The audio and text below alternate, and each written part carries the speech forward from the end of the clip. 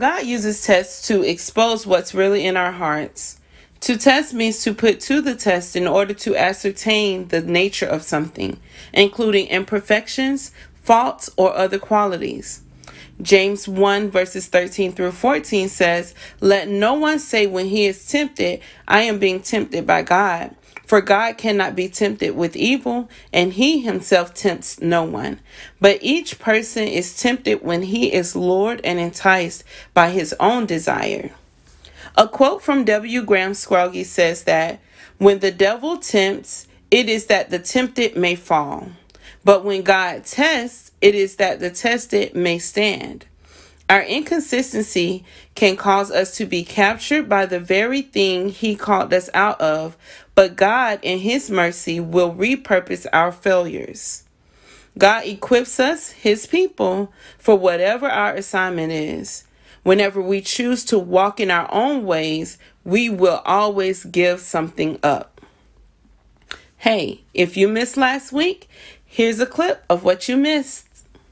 Humbles you and I, and God tests you and I ultimately to do us good in the end. But the problem comes in is oftentimes we don't want to wait to the end. Oftentimes we want it right now. Oftentimes we manufacture and try to get ourselves to a place because I'm tired of going through and what I deserve, and we deduce ourselves to go faster than what God desires for me to go. But I need to know the difference. God said, "I left the nations there.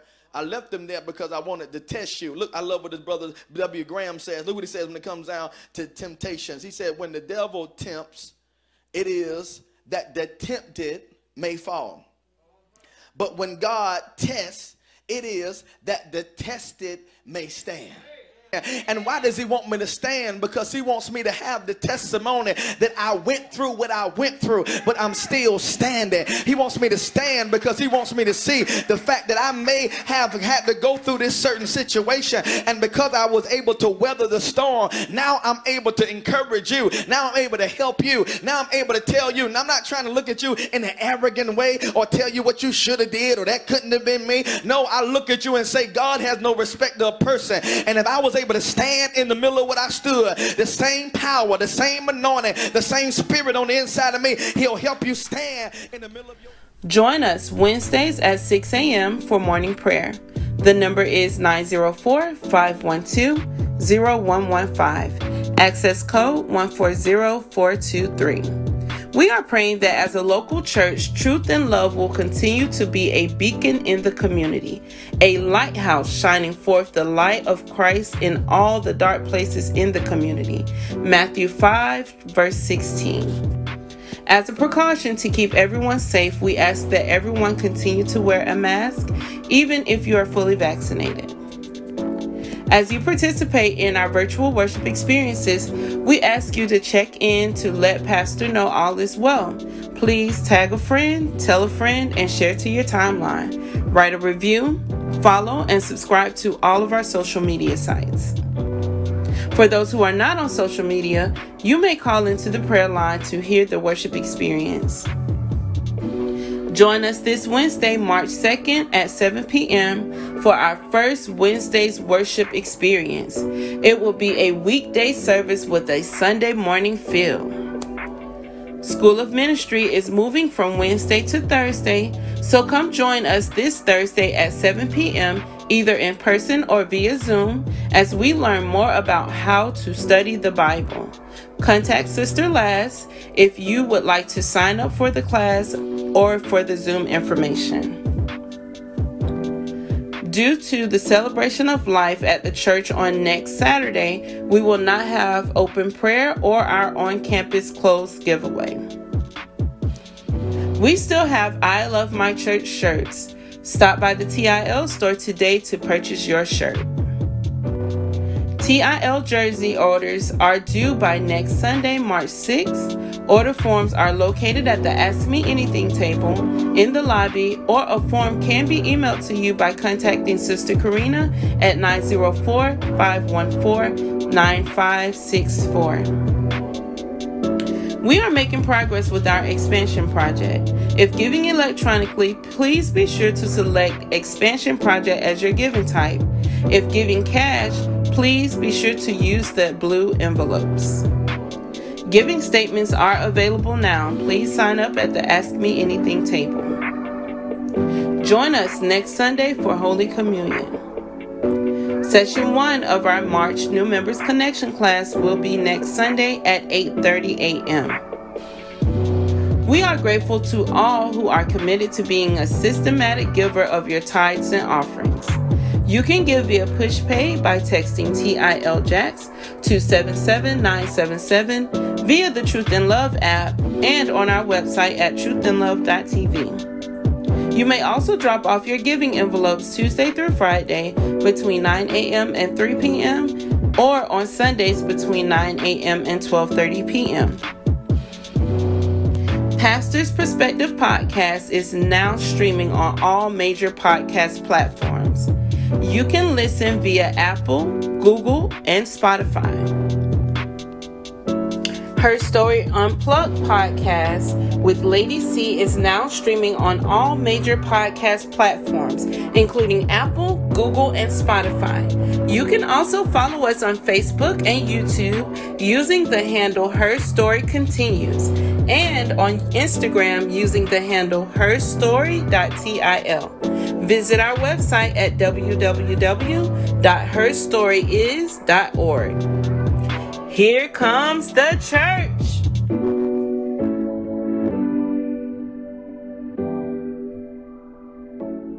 Hey TIL Nation, I'm Janice. Hey, and I'm Marcus. And we are so glad that you decided to join us for the worship experience today. Yes, we're definitely excited. Today is sure to be a powerful, packed word that'll help us get through these trying times. And listen, we know worshiping from home is different, but we want to encourage you to get up and get fully involved. If this is your first time joining us in the virtual worship experience, have no fear, because we're going to provide you with all the helpful hints you need to make your experience the best. Now, during the message, you may see the screen light up with hearts. Again, don't worry, it's just the new hallelujahs. So when you hear something that blesses you and that connects with you, feel free. Just tap the heart and let us know. You can even write a comment if you want, but just remember that comments are visible to the entire viewing audience. That's right. So if you have any specific prayer requests, feel free to reach out to us directly at the number listed on your screen or through any of our platforms. Now, one more thing before we go back to the worship experience. We want you to stay connected to us, so be sure to follow us on social media. Our social media handle is @TruthAndLoveJax. We're on Facebook, Twitter, Instagram, and we even have our own website. You can check us out at www.truthandlove.tv.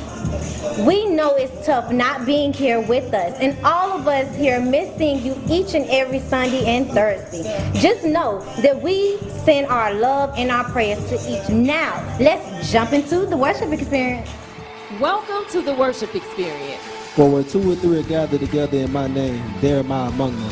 But speaking the truth in love, we are to grow up into all things, which is the head, even Christ. Let me tell you why you are here. Let me tell you why you are here. Let me tell you why you are here. To get connected to God. To get connected to your God-given purpose. To connect this church to our community. Listen, Truth and Love will not be church as usual. We will cultivate an atmosphere where the Spirit of the Lord can dwell. And the lost can be reconciled. And the believers can be strengthened and The body can exhort one another. Here, we are committed To pleasing the Lord. to evangelism, to holistic living, To youth empowerment. To discovering purpose. to excellence. to humility and love. Welcome to the worship experience. Welcome to the worship experience. Welcome to the worship experience. Welcome to Truth in Love. To the house of the Lord, because we have so much on our hearts, oh God. We have so much on our minds, God, but we give it to you, God. Oh God, we have to get to the place, oh God, when we trust you, oh God. Oh God, even when you don't do what we expect you to do, God, that you're still more than able, oh God. We have to get to the point where we trust God that his obedience is better, oh God, than what we want him to do, oh God. That's what I find out when you really get in God. When you really get in God, you want his will to be done. It doesn't matter if it's your will, it's his will. And when you get to that place, you'll never be the same. We have to trust that he's able to do exceedingly abundantly. And sometimes, Lord, that might look like what we think it shouldn't look like, God. We might wanted you to heal and deliver in one way, oh God, but you caused death to happen, oh God. Oh God, all these trials and tribulations that come, oh God. Some people say, where is God? God is still able. He's still sitting on the throne. He's still powerful. He's still a healer. He's still a deliverer. He's still a way maker. He's still everything that we want him to be. Oh God, he's not contingent based on what we think. For our ways are not his ways, and our thoughts are not his thoughts. We have to trust God in those secret places. Oh God, in those times when it's hard, we have to put our faith in him. And the only way we can do that is sometimes we don't trust him because we don't know him. And the only way we can know God is that we spend time with him. If we pray and we fast and we read his word, it's hard to trust somebody that you don't know. Oh God, help us to know you in an unusual way, God. Help us to know you in an unusual way, God. Oh God, help us to know you, oh God, in a way that we never know you before, God. Oh God, help us to put our faith on you, God. Help us to lean and depend on you, God. Oh God, help us to trust in you, God, that you'll never fail us, oh God. And you never have and you never will, God. You know what's best for us, oh God. You know the number of hairs that we have on our heads, God. Oh God, you know the activities of our limbs. You know our thoughts, oh God. You know what we think, oh God, before we do it, oh God. You know the intent, the motive behind it, oh God. Oh God, we can't hide anything from you, God. We can hide it from other people, but we cannot hide it from you, God. Oh God, help us to be more like you, God. Help us to trust you, oh God. Trust you and take you at your word. Help us to put the scripture to faith, oh God, and to works and do everything that you have called us to do, God. Oh God, help us to trust you, oh God. Oh God, so we can experience your love, we can experience your joy, so we can experience your mercy, oh God. Oh God, we just want to trust you more, God. We just want to trust you, oh God. Oh God, to lead us, oh God. Help us, oh God, to be everything that you have called us to be, God. Oh God, we trust you, God. Oh God, we trust you, God. Oh God, we trust you, God. We trust you with our lives, God. Oh God, we trust you with our issues, oh God. We trust you with the ailments, oh God, our sickness, oh God, our diseases, oh God, our hurt, oh God, our disappointments, oh God. We trust you, God. We trust you, God. That you get, God, that would never fail us, oh God. Oh God, and we're so grateful, God, and we're so grateful, God. And we're so grateful for your love, God, and we're so grateful for your joy, and we're so grateful for your mercies, oh God. Oh God, we're so grateful for everything that you're doing, God, and everything that you're continuing to do in our lives, God. Oh God, we love you, God. Oh God, we adore you, God. Oh God, have your way in this place, oh God. Move by your spirit, God. Move by your spirit, God. Oh, thank you, Lord God. Have your way, God. Have your way on this morning, oh God. Have your way, God. Have your way, God. Have your way, God. Have your way, God. Oh God, have your way, God. Have your way, God. Have your way, God. We know that you're able, God. We know that you're able, God. We know that you're able, God. Hallelujah, Lord Jesus. Oh God, we'll continue to give you the praise, God. We'll continue to give you the glory, God. We'll continue to give you the honor, God. In Jesus' name, we'll pray. And we'll say amen and amen. It is so, and so it is. Hallelujah, Lord. Thank you, God. Come on, keep that up. Open your mouth and give God some praise on this morning. It sounds real good in this place. Come on.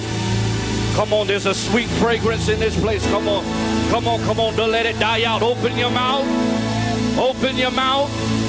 Open your mouth. Every time you open your mouth and say something, you're serving notice to the enemy that everything that you're trying to do, everything that you're trying to do, it will fail. Because greater is he that is within me than he that is within the world. I made up in my mind that I'll give God praise despite what I'm going through. Come on, I need some people that have a praise deep down inside. They came with their own hallelujah, their own thank you, Jesus.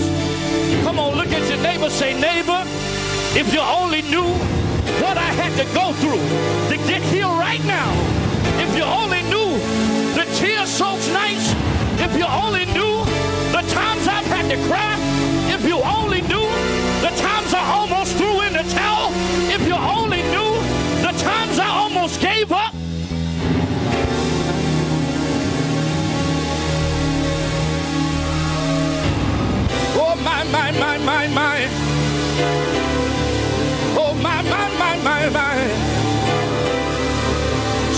I will bless the Lord at all times, and his praise shall continually be in my mouth. It does not matter what it looks like, does not matter what it feels like, doesn't matter what your haters say. I got a reason.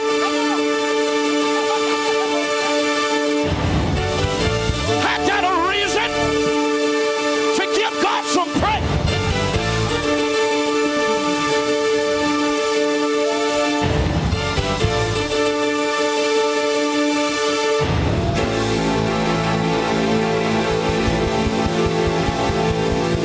If only you knew my testimony. If only you knew what I had to go through. Come on. The beautiful thing is, I don't look like what I've been.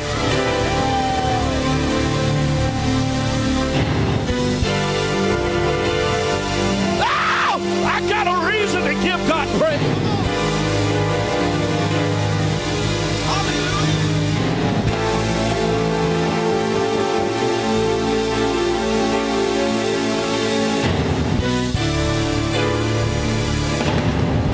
Look at your neighbor, say, he's been good, he's been good. That one a good neighbor. Look at your other neighbor, say, he's been good, he's been good. Now clap your hands, give God some praise one more time.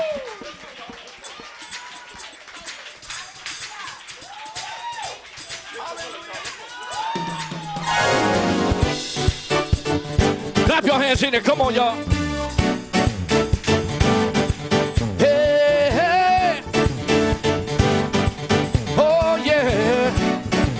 Right here. Lord, you are good. Say, Lord, you are good, and your mercy endures forever. Come on, say it again. Say, Lord, you are good. Lord, you are good, and your mercy endures forever. Yeah, Lord, you are good. Say, Lord, you are good, and your mercy endures forever. Say, Lord, you are good. Yeah. Lord, you are good, and your mercy endures forever. Like that. Come on. Say, people from every nation. People from every nation. From generation.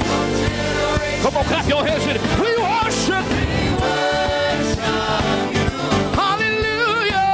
Hallelujah. Yeah. We worship for who you are. For who you are. Come on, y'all know the song. Help us say it. We worship you.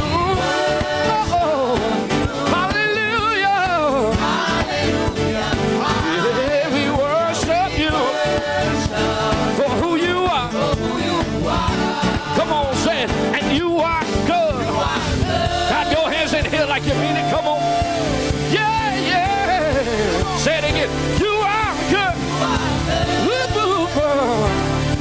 Come on, we're going to take it back to the top, Darnell. Come on, help me say it. Say, Lord, you are good. Say it. Lord, you are good, and your mercy endures forever. I hear y'all over here. Come on, open your mouth. Say, Lord, you are good. You are good, and your mercy endures forever. Sounds real good. Come on, say it again. Lord, you are good. You are good. Oh, yeah. Lord, say, Lord, you are good. Lord, you are good. Your mercy endures forever. Right here, people from every nation say, people from every nation, from generation, say, we worship you. We worship you. Hallelujah. Hallelujah. We worship you. For who you are. Sounds real good. Say it again.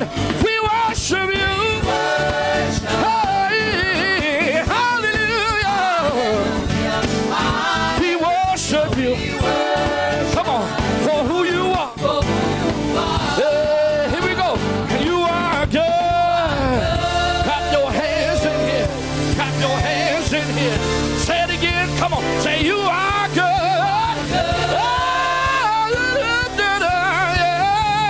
Say it again. Say, you are good. Ooh, yeah, yeah, yeah, yeah. Say it again. Come on. Open your mouth. You are good. Come on. Y'all gonna help us out? Come on, y'all know this next one. Come on, let's go. Say, you are good. You are good. All the time. And all the time. You are good. You are good. All the time. All the time. You are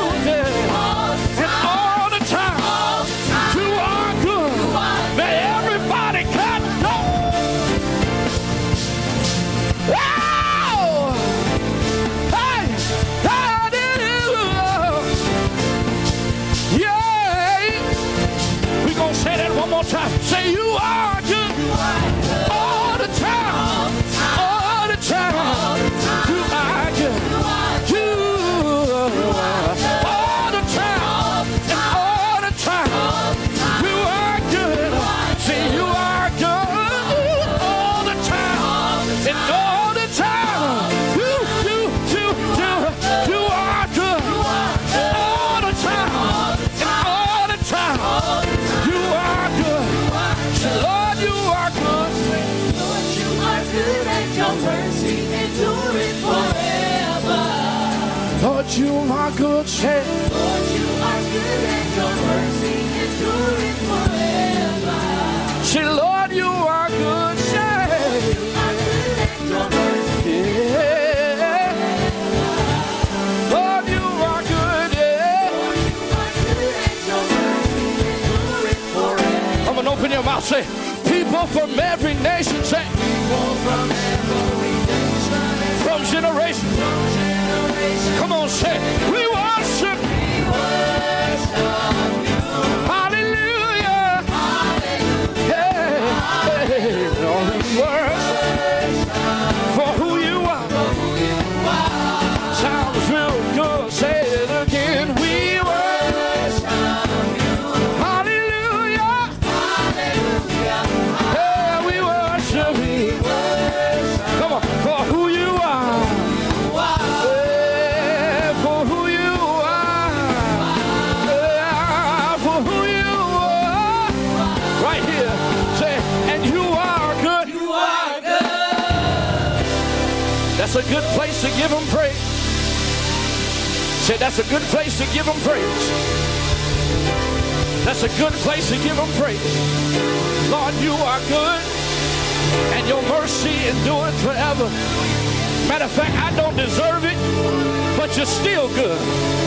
You should have gave up me a long time ago, Lord, but you are still good. Many are the afflictions of the righteous, but the Lord,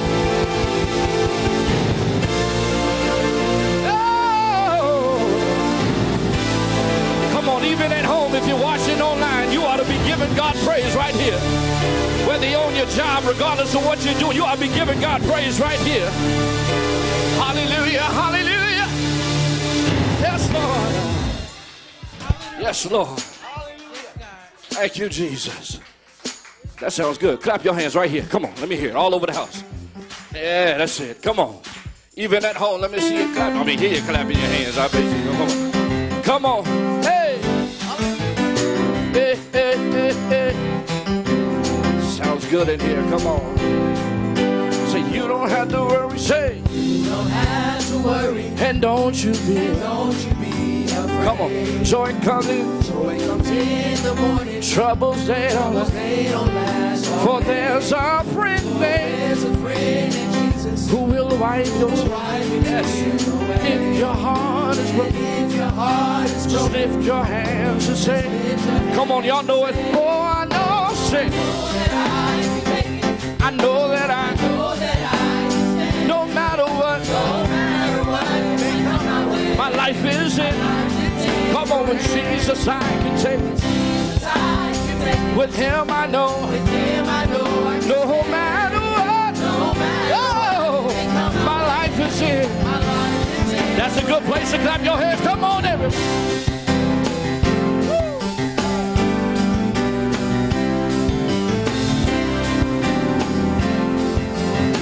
One more time, say, you don't have to worry, say, you don't have to worry. and don't you be afraid. Don't you be afraid. Joy comes in the morning, Joy comes in the morning. troubles they don't last always. Troubles, they don't last. Come on, for the help's a friend, Friend in Jesus who will wipe your tears. wipe your tears away. If your heart is broken, If your heart is broken, just lift your hands and say, come on.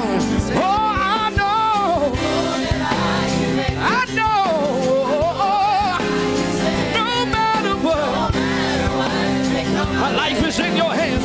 Come on, I like this. With Jesus, I can take it. Him, I know I can. No matter what,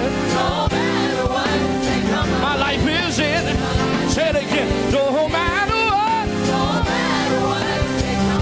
my life is in. Here we go.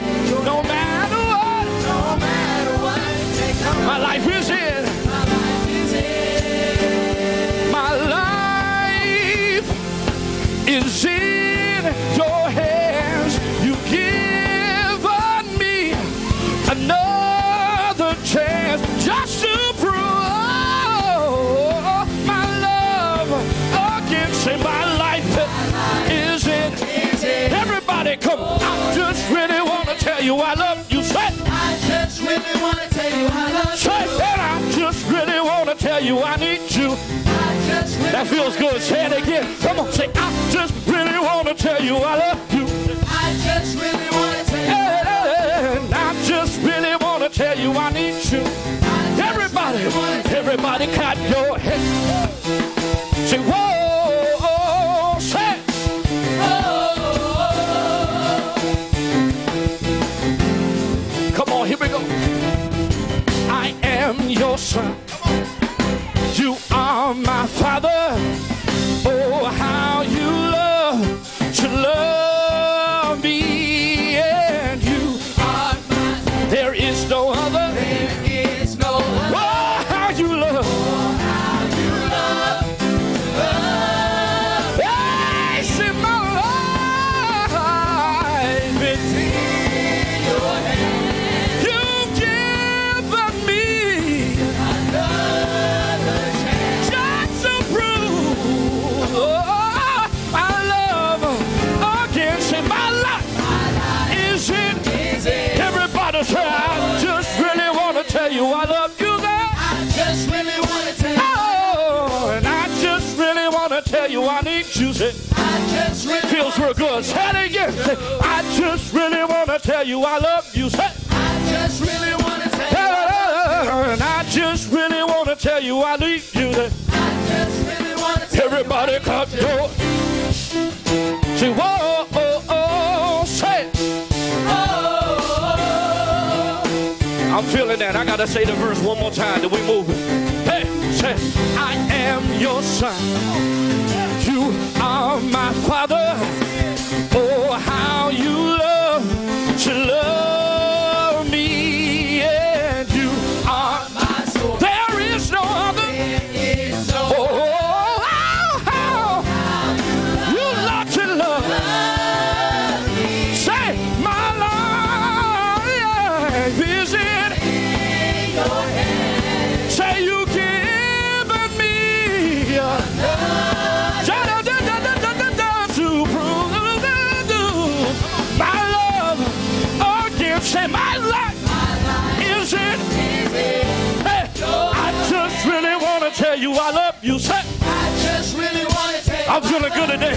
I just really want to tell you I need you. Say, I just really want to tell you. hey, and I just really want to tell you I love you. Say, I just really want to tell you I love you. I just really want to tell you I need you. Say, I just really want to tell everybody clap your. Whoa, oh, oh.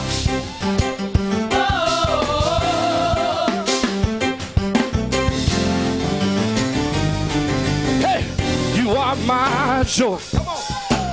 You are my peace. You are my strength. Come on, say you're my everything. Say, you are my peace. You are my strength. Everybody say it. You're my. You are my. You are my peace. You are my strength. Yeah, you're my everything. Let's go. Say, you're my everything. Yeah. You're my everything. Ah, yeah. You're my everything. You're my everything. You're my everything. Everybody clap.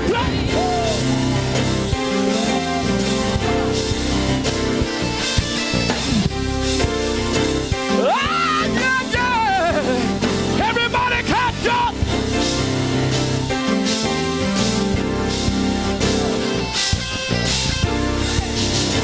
Hey, I'm trying to let it go, but I can't. Come on, say, you're my everything. You're my peace in my storm.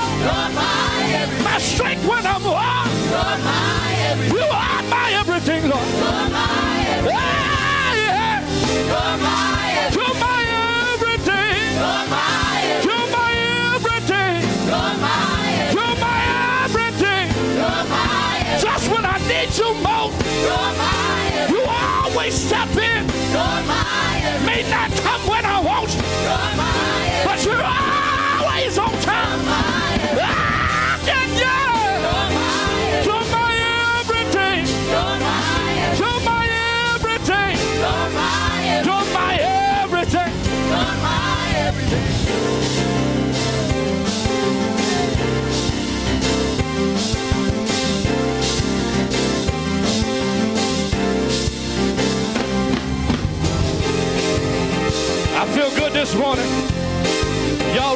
fire for a church that knows he's your everything. Come on. Right here. Clap your hands. Oh, that sounds good. That's it. Clap your hands. Ah, yeah. Let me hear y'all say it. You're my everything. You're my everything. Good God, y'all sound good this morning. You're my everything. Yeah. You're my everything. You're my everything. You're my everything. You're my everything.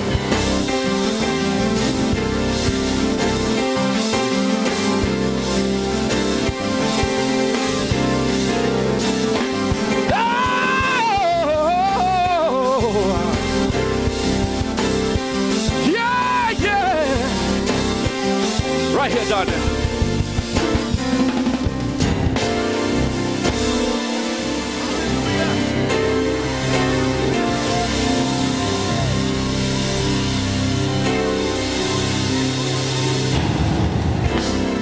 For eyes have not seen, ears have not heard the great things that God has in store for you. We let our circumstances and our issues get in the way of what God can do for us. And the worst thing you could do is come into the house of God and keep your mouth shut, because you're giving the devil exactly what he wants. See, outside these walls, they know how to make noise. But there's a particular kind of noise that when we make that noise, the heavens have no choice but to open.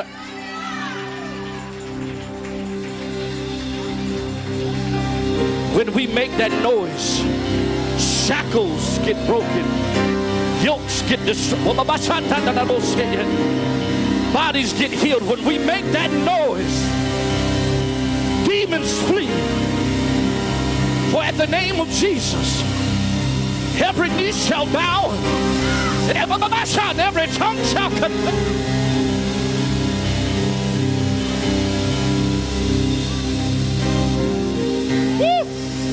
Lift your hands into place.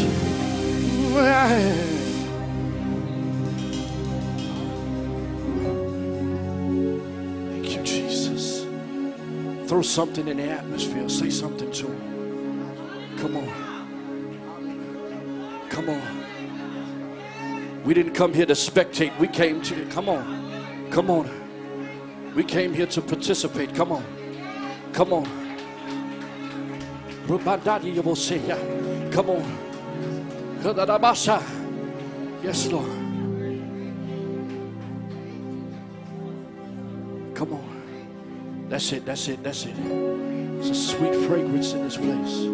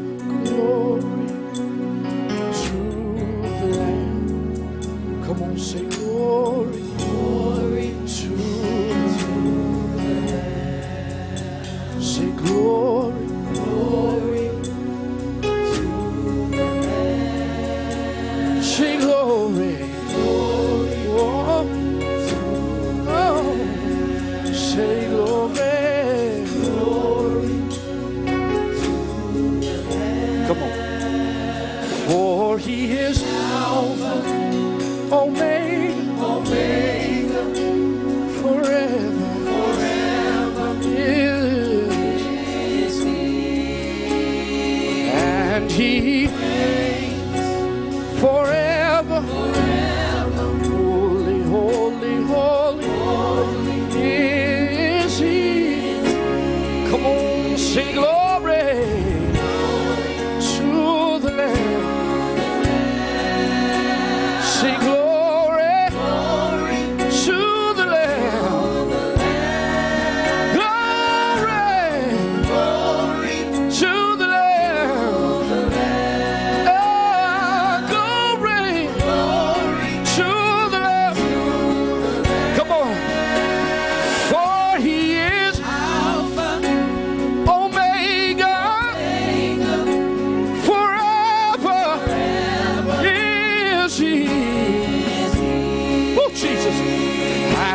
He forever.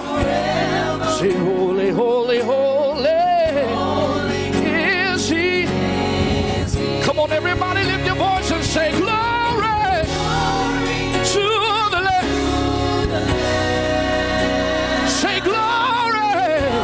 Yeah. Say glory to the Lamb. Say glory to the Lamb. Come on, just say glory to our Lord and Savior. Come on, lift your voice and say glory. Yeah. Say worthy. For He's worthy of all glory, honor, and praise. Come on, lift your voice and say worthy. Yeah. Yes, it will say Jesus. Come on. In case they forgot who His name is, come on, lift your voice and say Jesus. Hey, yeah. Say Jesus. Hey, yeah. Say Jesus.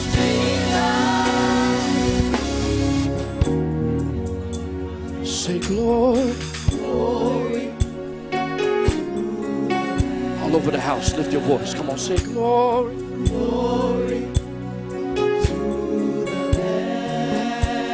Say glory. Oh, yeah. Say glory to the Lamb. Let me hear y'all sing it. Come on, lift your voice. Say glory. Sounds so good. To the. Say glory. Yeah. Sounds so beautiful. One more time. Say glory, glory to the last time. Lift your voice. Say glory to. Lift your voice. Lift your voice. Lift your voice. Come on. I love the clapping of hands, but lift your voice. Lift your voice.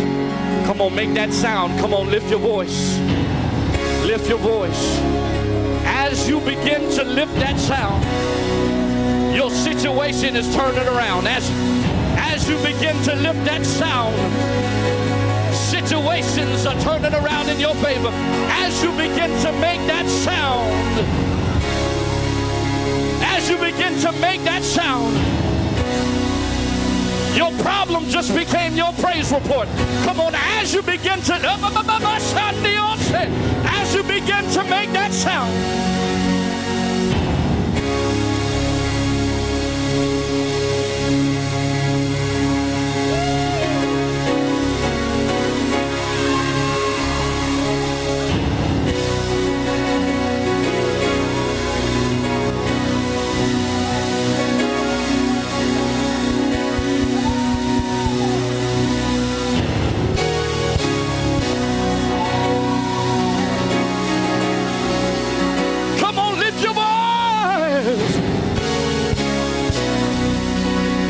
persuaded, Lord, if you don't do anything else, you've already done enough. You've already done enough.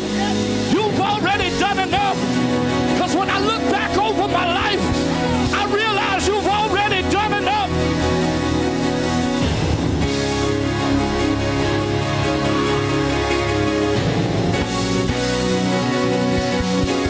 If only you knew what I had to go through. If only you knew what I carried in here. Come on, let's be real. Some of us carried our problems in here. Come on. But can I give you some good news? You're in the right place at the right time to get exactly what you need from God. I lift my voice and give you praise, Lord. Because you're worthy, Lord.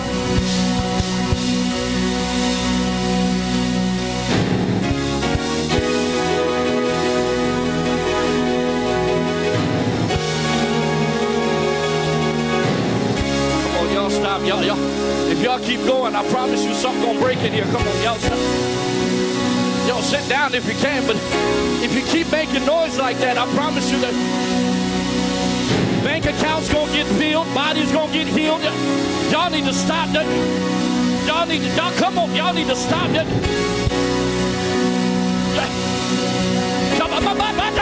Come on.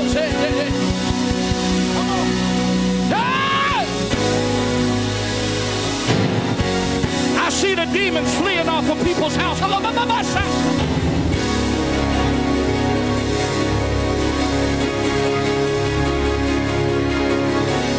can hear the chains breaking right here.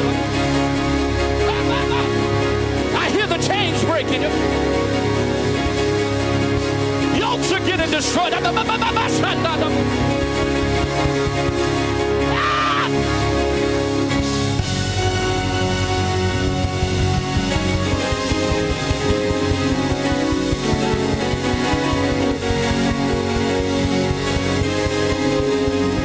My grandmama used to say that he may not come when you want him, but he's always on time. I said he's always on time. He's always on time. I can call on my mama, my daddy. They might not be able to do it for me, but it's not when I call on the name of Jesus. Demons have to flee at the name of Jesus. Chains have to be brought at the name of Jesus. At the name of Jesus. Y'all don't know how powerful you got the power in your tongue. Come on. You ought to open up your...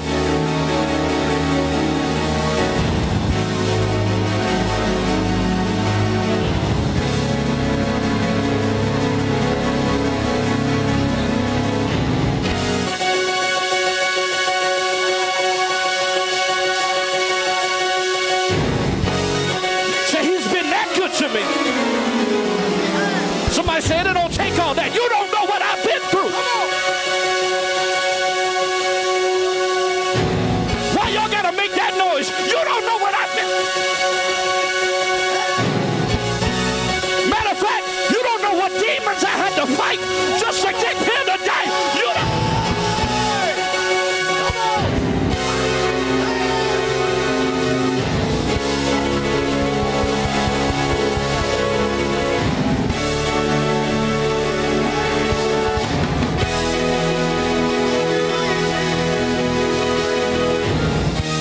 To your question is yes, he's been that good to me. Yes, he's been that good to me. Yes, he's been that good to me. You can't dictate my praise. You don't know what I've been. You don't know how many times the devil tried to kill me. You don't know how many times the devil tried to tear apart my family. You don't know what I've been through.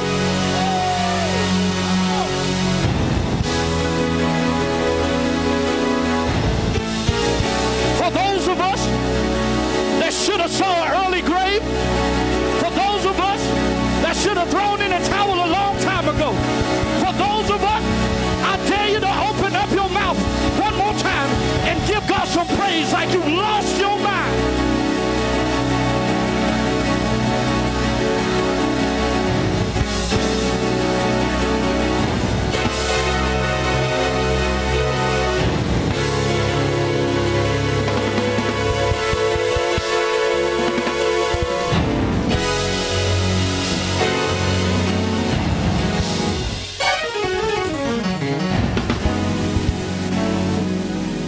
Please take your seats if you can. Please.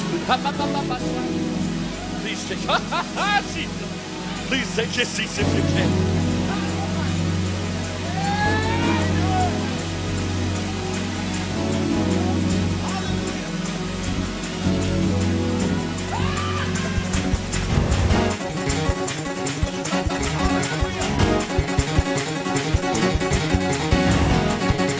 Please don't play with it. If you're going to let loose, don't play with it. But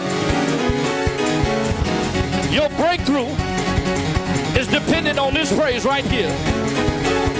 Your deliverance is dependent on this praise right here. Don't play with it. If you're not going to do it, don't do it.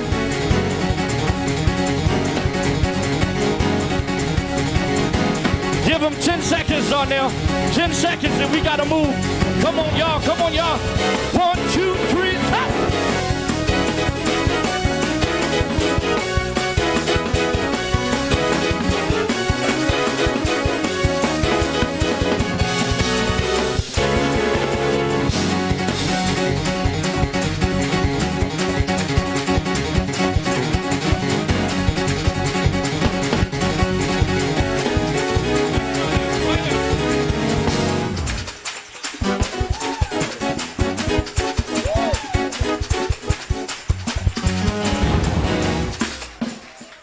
Clap your hands, give God some praise one more time. You may be seated. Come on, take your seats, take your seats, take your seats.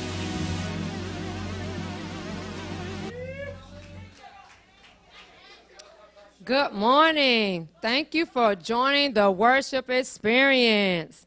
The praise team has been on fire this morning. So that means you should have already sent some fire signs or your best uplifting emoji, right? Well, if not, go ahead now and do that. We are live right now, so wherever you are, let's go ahead and check in. Sanctuary, let me hear ya. Sounds good, sounds good. Parking lot, lean on them horns. Yes. And virtual audience, go ahead and start checking in. For all those watching from Facebook, right along the bottom of the live chat, you should see that share arrow. You can post this experience right to your news feed. And if you're watching from YouTube, guess what?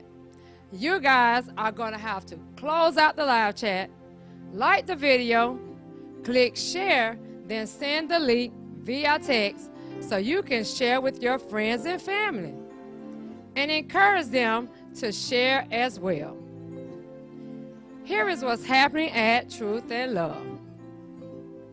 We want to give an early happy birthday shout out to our very own Lady C. Sanctuary, let me hear you clapping. Parking lot, lean on them horns. And our virtual audience, show some happy birthday emojis. And guess what? If you haven't joined, every Saturday at 6 p.m., you can get on Her Story Unplugged. Now, her birthday is this coming Thursday, March the 3rd. May God bless her to celebrate many, many, many more birthdays. As a precaution to keep everyone safe, we ask that you wear a mask even if you are fully vaccinated. Join us this Wednesday, March the 2nd at 7 p.m. for our first Wednesday's worship experience. Let's clap to that. It will be all week. It will be a weekday service with a Sunday morning feel. Wouldn't y'all like that? I would. School of Ministry is moving from Wednesday to Thursday. So join us this Thursday at 7 p.m. either in person or via Zoom as we learn more about how to study the Bible. Contact Sister Lass if you would like to sign up for the class and for the Zoom information. Due to celebration of life at the church on next Saturday, we will not have open prayer or our on-campus clothes giveaway. Stop by the TIL store to purchase your I Love My Church shirt. TIL jersey orders are due next Sunday, March the 6th. Order forms are located at the Ask Me Anything table in the lobby, or a form can be emailed to you by contacting Miss Karina at 904-514-9564. We are making progress with our expansion project. Let me hear you again. Clap them horns and your best emoji. If given electronically, please be sure to select expansion project as your giving type. If giving cash, please use the blue envelope. Giving statements are available. Please sign up at the Ask Me Anything table. Join us next Sunday for Holy Communion. And our first new members connection class will be next Sunday at 8:30 a.m. And that's what's happening at TIL this week. Let's head back to our live chat and let our pastors know how you are doing. Show some love with your emojis. Let us know you're watching, or simply type AIW for all is well. So continue to check in. We can see those comments here, and you may even see your comment on the screen. I know you are excited with anticipation for the word. With that being said, let's head back to the worship experience. Here comes the church.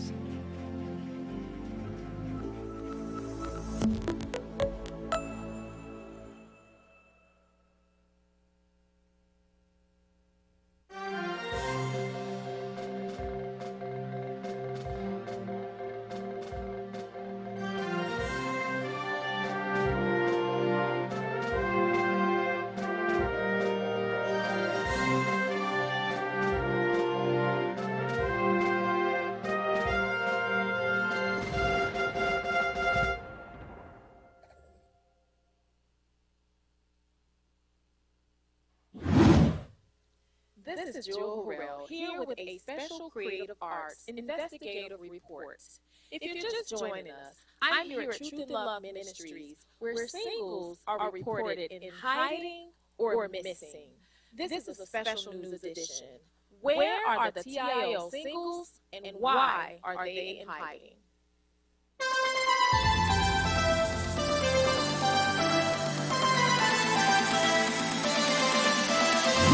Now, here at Truth and Love Ministries, the singles ministry, known by the acronym SALT, which stands for Single Adults Living True, meet every second Saturday at noon to discuss topics and needs that Christian singles face in today's culture. Like so many other ministries, the singles were forced to forfeit their in-person meetings due to the pandemic, so they meet via Zoom. So the question that's been raised, with the convenience of meeting via Zoom, why have the singles gone missing?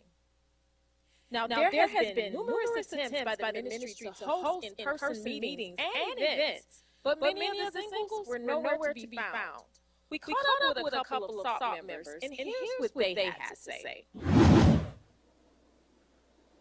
I think a lot of people sometimes feel they could shy away from being able to talk what they really about, and trying to be strong and trying to think that we can handle it on our own. I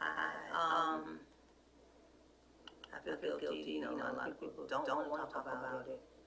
As far as why we're still single, or are we, some of us are not looking, some of us aren't,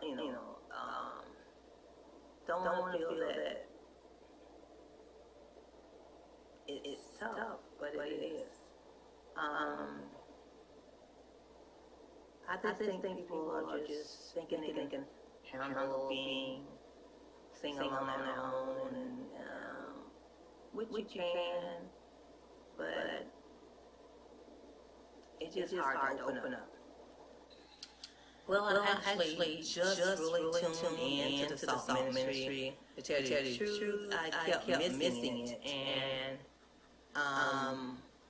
I kept avoiding, because I'm new, and I'm like, I don't know them, so I don't want to get on.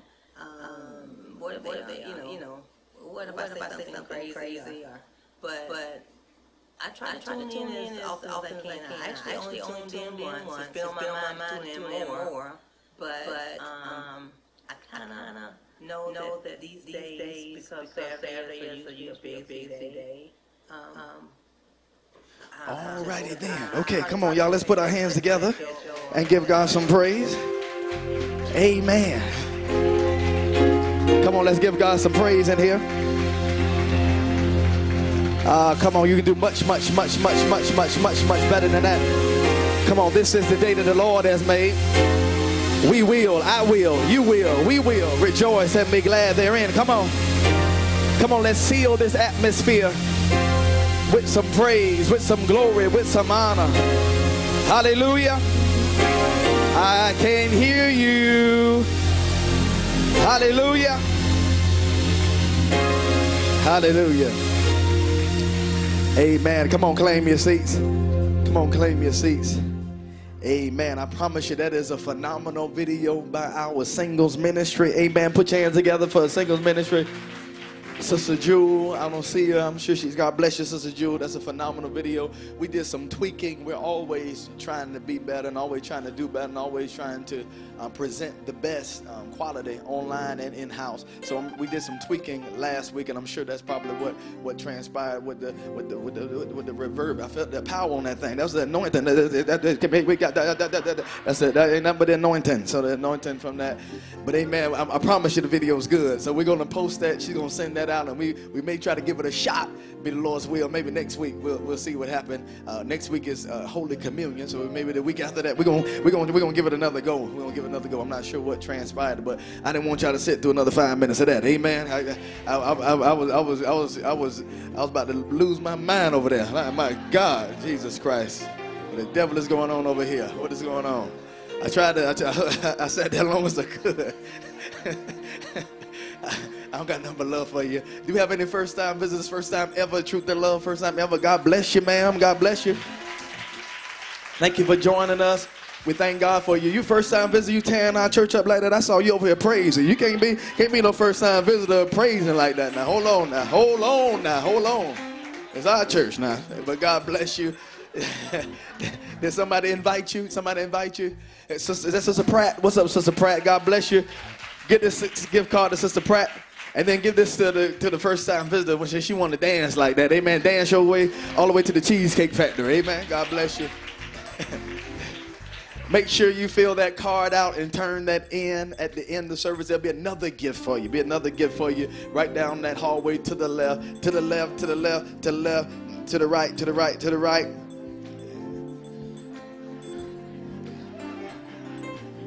Y'all so saved, boy. Y'all so saved. Y'all so saved. Y'all know nothing about that. All right, y'all know nothing about that. I thank God for you. Appreciate you guys. Come on, put your hands together for somebody inviting somebody. That's what we do, you all. We have an inviting culture. You don't have to feel no type of way. You just invite somebody, and a gift card may belong to you as well. What we're going to do, we're going to honor the Lord with our giving. Come on, we're a generous church, and we love to give to our local church. Amen, and we're thankful for that. So come on, grab your tithe, grab your offering, grab your sacrificial gift. We are sitting at, with our $100,000 goal, we have currently $8,830. Come on, amen. Come on, y'all, to clap to that. We only got 91,000 more to go, but we're making some progress. So as Uncle Samuel is coming your way, don't forget about the house of the Lord, amen. But before you go get that new 60, 70-inch television, before you go get that PlayStation 9, before you upgrade your Android to an iPhone, before you do all of that, make sure you take care of the house of the Lord. Make sure you take care of the house of the Lord. I got one little clap over here. God bless you, Bree. That's why you're one of my favorites. I see y'all. It's very strategic, so make sure you do what you need to do. We are pushing towards doing what God has called us to do as a local church. As you see, we need some more room. We're possibly getting ready to go back to 2 services because of the way that we just need more room. So we need to go back to 2 services, do what we need to do. So it won't be all over. Oh, I hear y'all so disappointed. Oh, y'all are happy. I don't know. Y'all happy. I need y'all to keep that same energy when I tell y'all what time the new service time going to be. Keep that same energy. Because we probably not going to be looking at it on 9 o'clock. Probably not going to be looking at it on 9 o'clock. Probably going to be a little earlier than that. A little earlier than that. So where I want to get it on out the way, saints. Where am I getting on out the way, saints? All right, I want to keep that same energy. Keep that same energy. I want to tell y'all what time that early service is. That time that early service. I hear 8. I don't know. I hear 8. Look at Sister Basha. We'll see. We gonna see. I don't want to run y'all off too fast. We'll announce it accordingly. So, amen. We're trying to expand our facility, trying to do what we need to do for our youth. And as we are giving, always keep in mind that we are an outreach-driven ministry. Listen to this, you all. For the month of February, this number is probably much more than that, because we had our outreach efforts yesterday at Callaway Cove. I'm not sure how many people we were able to bless. Callaway Cove every single week. But we fed almost 500 families for the month of February. Come on, somebody. That's absolutely phenomenal. Wave at me if you're part of outreach in any kind of way. Part of outreach, Sister Kim, Yolanda, Sister Reddick, Sister Lass, Sister Underwood, I see you. Sister Sharon, I see Sister Early, Sharon. All right, Sister Tyler. No, that's not Tyler. That's Sister all the outreachers. God bless you. Sister Wilcox, that's Sister Christopher, Bree. I see y'all. All right, out there, Sister Frenches. I see you all part of outreach. Man, we are an expansive ministry when it comes to outreach. There's plenty you can do, but if you can't come out and pass out no hot dogs, if you don't want to go to Callaway Cove and love on them children, come on, you know how you can outreach? You can outreach by hitting this bucket right here. Hit this bucket. Amen. Hit this bucket. And make sure you hit it with something that ain't gonna hit you back. Amen. We want hit that bucket. Keep on tithing, keep on giving. Where my 43 strong at? 43% of our ministry tithe on a regular basis. So keep on tithing, keep on giving, keep doing what you need to do. You ready to give? Come on, hold it up. Father, we thank you for every gift and every giver. We thank you because you give seed to the sower. And God, we're so excited to be able to give. We're so excited to be able to further the gospel. We're so excited to be able to feed people and clothe people and do what it is that you called us to do. Now, as we hold up our offering, as we hold up our tithe, as we hold up our sacrificial gift, we know it's going to leave our hand, leave our account, but it'll never leave our life. We know you're going to give it back to us according to your purpose and your will. In Jesus' name, somebody say amen. Amen. By the direction of the sanctuary servants.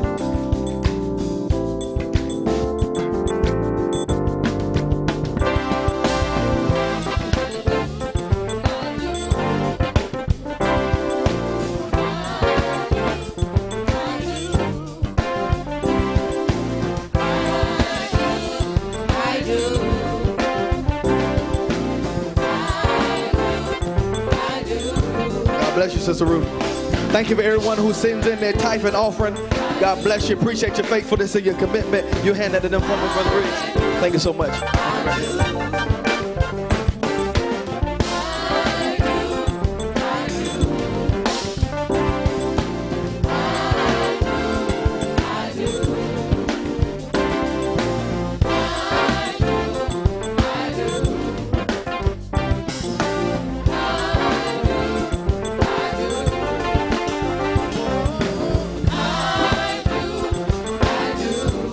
All right, Miss Maddie.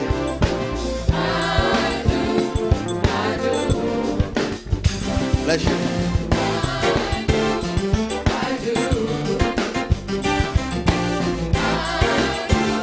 Thank you, Brother Rod. Appreciate you, sir. For your goodness and your mercy, for the joy inside your story, for the peace you gave, for the peace you gave, for the day you set me free. Goodness and your mercy, for the joy inside.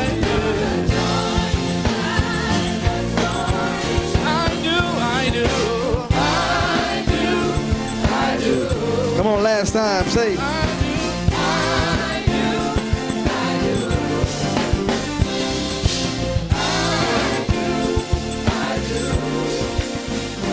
Amen. Did you give your very best?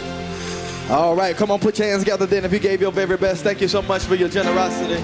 Man, we thank God for you. Right before we get ready to pivot and transition to the word of the Lord, of course, we know we got to have our social media time. This is a day and time we live. We are in a hybrid church age where we have people here in person. We got folk in the parking lot, people on Facebook, Instagram, Twitter. So I just ask you, everybody who's in person, I desire for you to grab your electronic device. If you don't mind, go to one of your social media platforms of your choice, whether that's Facebook or YouTube or Hulu or Discovery. No, that's after church. Go to Facebook or YouTube and want you to share. Come on, just really easy on Facebook. Share post. Come on, there should be many more of us over on the Facebook. Come on, get a little petty and send it to somebody who you know not watching. Come on, send it to them. Develop Truth and Lovites. I see Miss Jackie Joyner. Bless you, Adrian Joyner. Sister Tanisha. Sister Charming Renee, bless you. Miss Tawanda Green.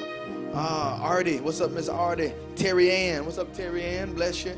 All right, Miss Bernice Lamar, Double Dip, Melinda Brookins. All right, I see you. What's up, Miss Frenches? Miss Frenches and Miss Mary. She say, hey, Pastor. What's up, Robert? I see all of y'all over on Facebook. Let me see YouTube. Are y'all doing it? Make some noise in person if you're doing it. You doing that for me? Come on, do that. At least like the video on one of them and share. Do that for me. YouTube, Sister Sharonda, Double Dip, Sister Wise. I see you, Sister Dinkins, Dooley Green, Brother McDaniel, Vicky Tyler, Cassandra Robinson, Melita Collins, Jackie Madden, all right, Miss Mary Smith, Ray Carter, Brother Enrico and Sister Ivy, Jennifer Lopez is holding it down, watching us. All right, Lady D, what's up, Lady D? Carrie Finn, Mary Gordon, all the way from Arkansas, Sister Gardner, Denise Gardner, all right, Tracy Carnes, Michaela, Kimmy to you, Kimmy to us, Brittany. That's you singing and checking in. Ain't that's amazing? How you doing that? How you doing? How you doing that, girl? You's a bad girl. You's a bad girl. Everything I am and everybody else. Sister Hoskins and everybody else. All right, do that for me. I appreciate you. As we're doing that, we're going to let them, they're going to transition to this last worship song. And as we get ready to transition, as soon as you get done checking in and doing all that, come on, rest on your feet. Let's prepare our hearts and our minds to receive what it is that God desires to say to us.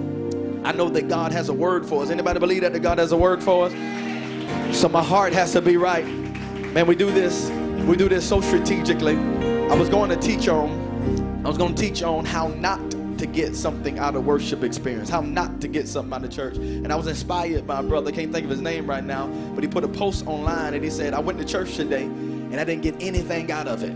And so many people harped on that. So many people was in the comments saying, that's why I don't go no more. That's why I don't go no more. But he named some things and he said, you know, whenever you go to church tired, you're probably not going to get anything out. Whenever you come distracted, got your mind on this and that. Yeah, maybe it was arguing on the way to church and fussing and all that. And then as soon as you get in here, praise the Lord. Good morning, praise the Lord. You're probably not going to get much out. You got something on your mind, you're trying to go somewhere, or you're watching the watch and watching the clock and all of that, you're not going to get much out. But this is what this time is for. We set this worship song so you can kind of recalibrate your mind. You can be able to check in and be able to get what it is that God desires before the word of God comes. So when the word comes, you don't got to fight through your tiredness. You don't got to fight through your distraction. You don't got to fight through all this stuff that's on your mind, but God can speak to you. Are y'all ready for that? Come on, put your hands together. Come on, Blaze, take us in.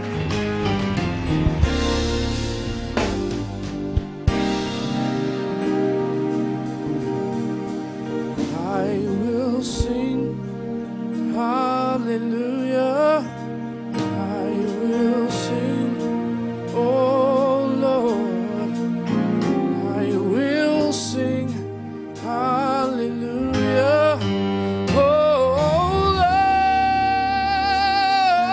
Lord, you are the source of my supply, Lord, I praise you, I lift you high. I will sing hallelujah, oh Lord. Oh. Come on, if you know it, lift your voice. I will sing hallelujah. I will sing, oh Lord. I will sing.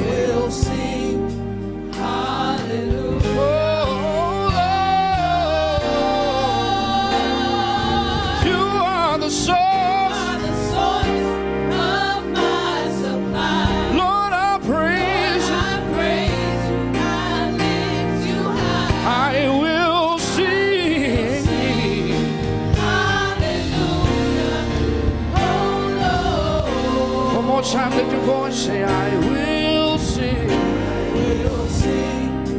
Hallelujah. I will sing. Oh, I will sing. Yeah. I will sing.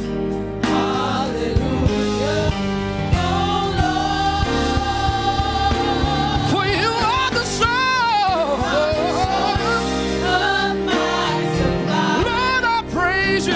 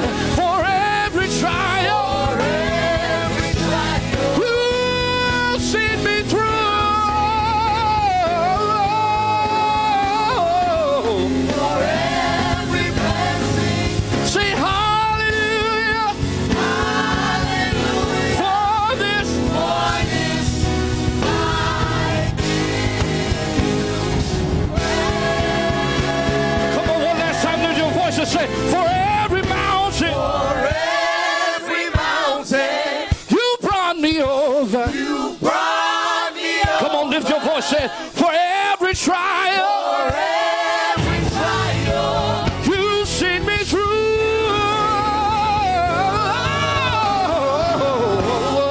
For every blessing, hallelujah, hallelujah. For this, I give you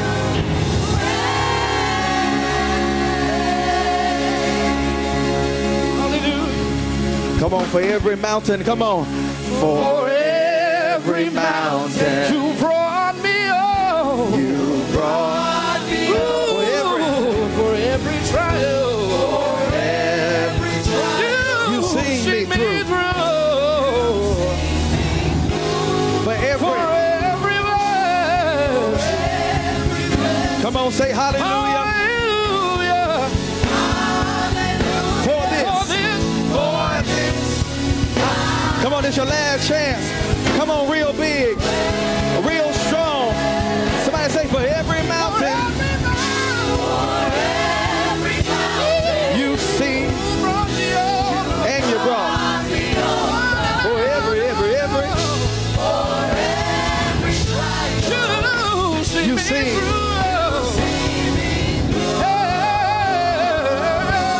For every. Say hallelujah. For this, I give you praise.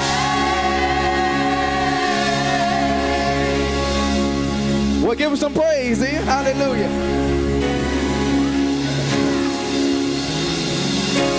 Thank you so much, Blaze. Stay on your feet just for a moment. Stay on your feet just for a moment. Come join me real quick, baby. Come join. Put your hands together for my wife. Put your hands together for Lady C. Oh, come on. Y'all do better than that. Come on. I am because she is. I am because she is. Does she look good? She looks good. She always looks good. I appreciate you, girl. Love you. Her birthday is going to be on this Thursday. And so we're not going to be here worshiping. So I want to give the church an opportunity, give the bodies of believers an opportunity to be able to wish you happy birthday. And we have some others that's coming. They desire to say something to you. Y'all can come right on. Y'all help the ladies up if you don't mind. Help the ladies up, fellas. Thank you so much. All right. God bless you. Come on ahead.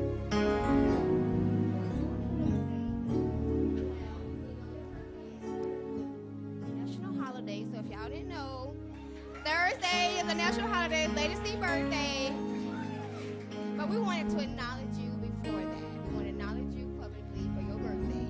And so we just have some flowers for you and some chocolate. We like those too if you want to share. And then we have a token of love for you just to show you we love and appreciate you and for everything that you do for truth and love. Amen. Come on, y'all together. Come on. Happy birthday to you. Happy birthday to you. Happy birthday, Lady C. Happy birthday to you. Now, this is the Henley family tradition.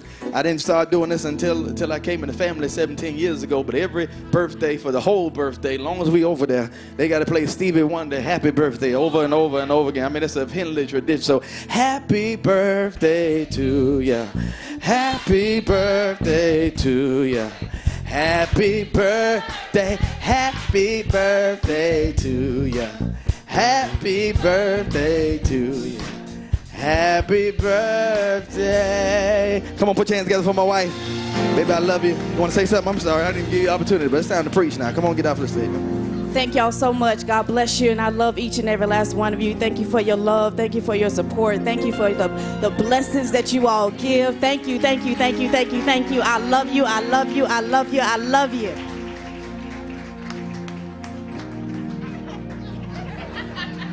Trying to help her down. Amen. Trying to help her down. I'm sorry.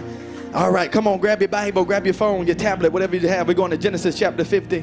Genesis chapter 50, verse number 20. Genesis chapter 50. Yeah, that's legal. That's my wife. That's legal. That's legal. Oh, that's mine. Genesis chapter 50. Verse 20. Amen. I got a supersonic hearing. I heard that over there. I heard that. Genesis chapter 50, verse 20. Genesis chapter 50, verse number 20. You have it?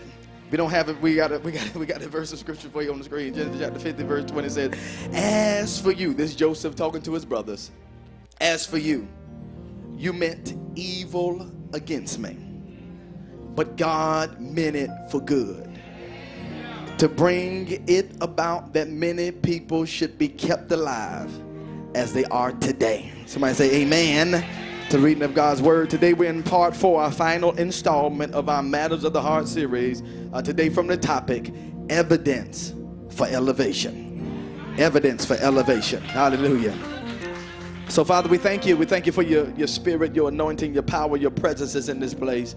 We thank you, God, for this moment that we've all should have been waiting for. And God, that's you speaking to our hearts and our minds. We thank you for every facet, every part of this worship experience. It's been only to build us up to this moment. So God, I ask you, God, that where you will bring your people in, let us gather around your word, rid us of every distraction and every hindrance and any and everything that looks to stop and to block the gospel, the word of God from having a free course. I pray that you'll destroy yokes today. I pray that you'll loose shackles today. I pray that you'll set the captive free. I pray that you'll give us a word today, God, that's going to change our lives forever. And we thank you in advance in Jesus' matchless name. Somebody say amen, amen, and amen. Come on, celebrate the Lord if you expected him to say something to you. You can claim your seats. Evidence for elevation. For the entire month of February, we have been walking through and examining this life, the life of this brother by the name of Joseph. And one thing that you will see very, very quickly as we've been walking through Genesis, and the book of Genesis is really amazing because God really spends about just a sentence explaining to us how he formed the universe. All it just simply says in the beginning, God created heaven and the earth was without form and void. And he goes and he kind of gives us a little bit of details and fills in some details. And so it's not a lot of information, as much as we probably want to know how this worked and how he did that. Just a sentence, just a couple of words that kind of tell us everything that we see as we know as a universe. But God has spent 1/4 of this book of Genesis describing the life and the story of this brother by the name of Joseph. Isn't that amazing? I said God just spends a little bit of time telling us about the universe, but then he spends Genesis chapter 37, and then you skip chapter 38, but then chapter 39 all the way to chapter 50, we get an opportunity to see the life of an individual that is what we like to call a type of Christ. Joseph is a type of Christ. He's an individual that we can look at in the Old Testament and see his life and see how he modeled living for the things of God and allow God to use him in such a way, and we can mirror him. He's a type of believer. He's someone we can look at their life and look at how they dealt with the things that God allowed them to go through, and we can look at his life, and he's not the ultimate example, but he is an example, and we can look at his life and how God did all these things through the life of Joseph to bring him to the place that we're looking at today in chapter 50. I believe it's very, very strategic how God allowed us to kind of see what was going on from the very infancy. Before Joseph ever was on the scene, you know, he was born in a family that was jacked up. You know, he was born into some drama and born into some mess. And because he was the favorite child of his father's favorite wife, here it is, Joseph was God's anointed, but not only was he God's anointed, he was his father's favorite. He was his father's favorite, and because he was his father's favorite, you see that his brothers hated him. They hated him. They hated him not only because he was his father's favorite, but also his father gave him a colorful coat. And then you got to go back and listen to all the messages. I don't got time to bring you all the way back up through the life of Joseph, but you know the truth of the teaching is in Genesis chapter 37, all the way through chapter 50. You'll see the life of Joseph. And God allowed Joseph to be sold into slavery. God allowed Joseph not only to be sold into slavery, but go to this brother by the name of Potiphar's home.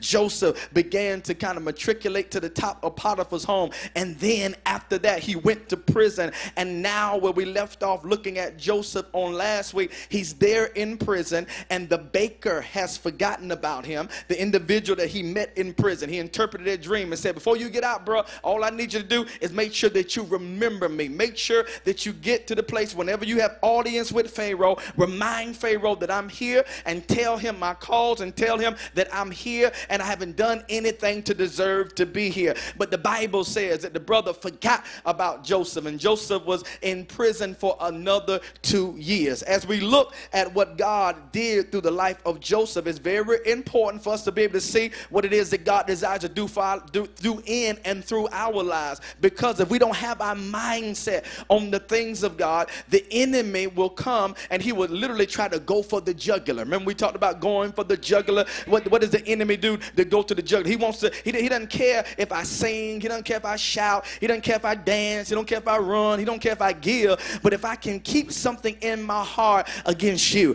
if I can keep something in my heart, some hatred. The Bible says that they hated Joseph so badly they couldn't even say any peaceable words to him. His own brother. It's not the fact of what they did to brother Joseph. It was who it was that did this to Joseph. It wasn't the people around the corner. It wasn't the people across the street, but it was his own brothers that hated him. And that's how the enemy gets us. He gets us to the place that we take care of all of these other things, but because of these issues, and because I've been offended, and because I'm going through all of these particular things, the enemy tries to go to the jugular and try to keep me bound and keep me in a place that where God cannot get the glory out of my life. When you look at the life of Joseph, man, if anybody was in the school of the hard knocks, it was Joseph, because he had to come up on the rough side of the mountain, as it were. Joseph, as I just described, he went from the pit, and then after he went to the pit, he went to Potiphar's house, then Potiphar's house to prison. And this brother, in spite of everything that he went through, this is what I love about Joseph, he maintained his character. He maintained being an individual that I can go through all of these situations, and I'm going to show you some courage. I'm going to show you some stamina. I'm going to show you some backbone and some grit. I'm going to be an individual that will not allow my circumstances to dictate how it is I'm supposed to walk out the things of God. But Joseph is an individual that shows us that you can take a licking and you can keep on ticking. Come on, where my saints at? Where my believers at? That you didn't have a silver spoon when you was growing up. You didn't grow up on the right side of the railroad tracks. You didn't have a perfect picture of a family. You didn't have the perfect mom and the perfect dad. You didn't have the perfect siblings. But God took your perfect mess and God created a perfect storm. And God is going to get some glory out of everything that you went through. And Joseph is one that we can look at to see how you can go through all of these things and yet still give God your best through your life. So last week we discussed critical condition, because here, if my heart isn't right and my heart isn't postured properly, and I've allowed the fact that the enemy is gone for the jugular,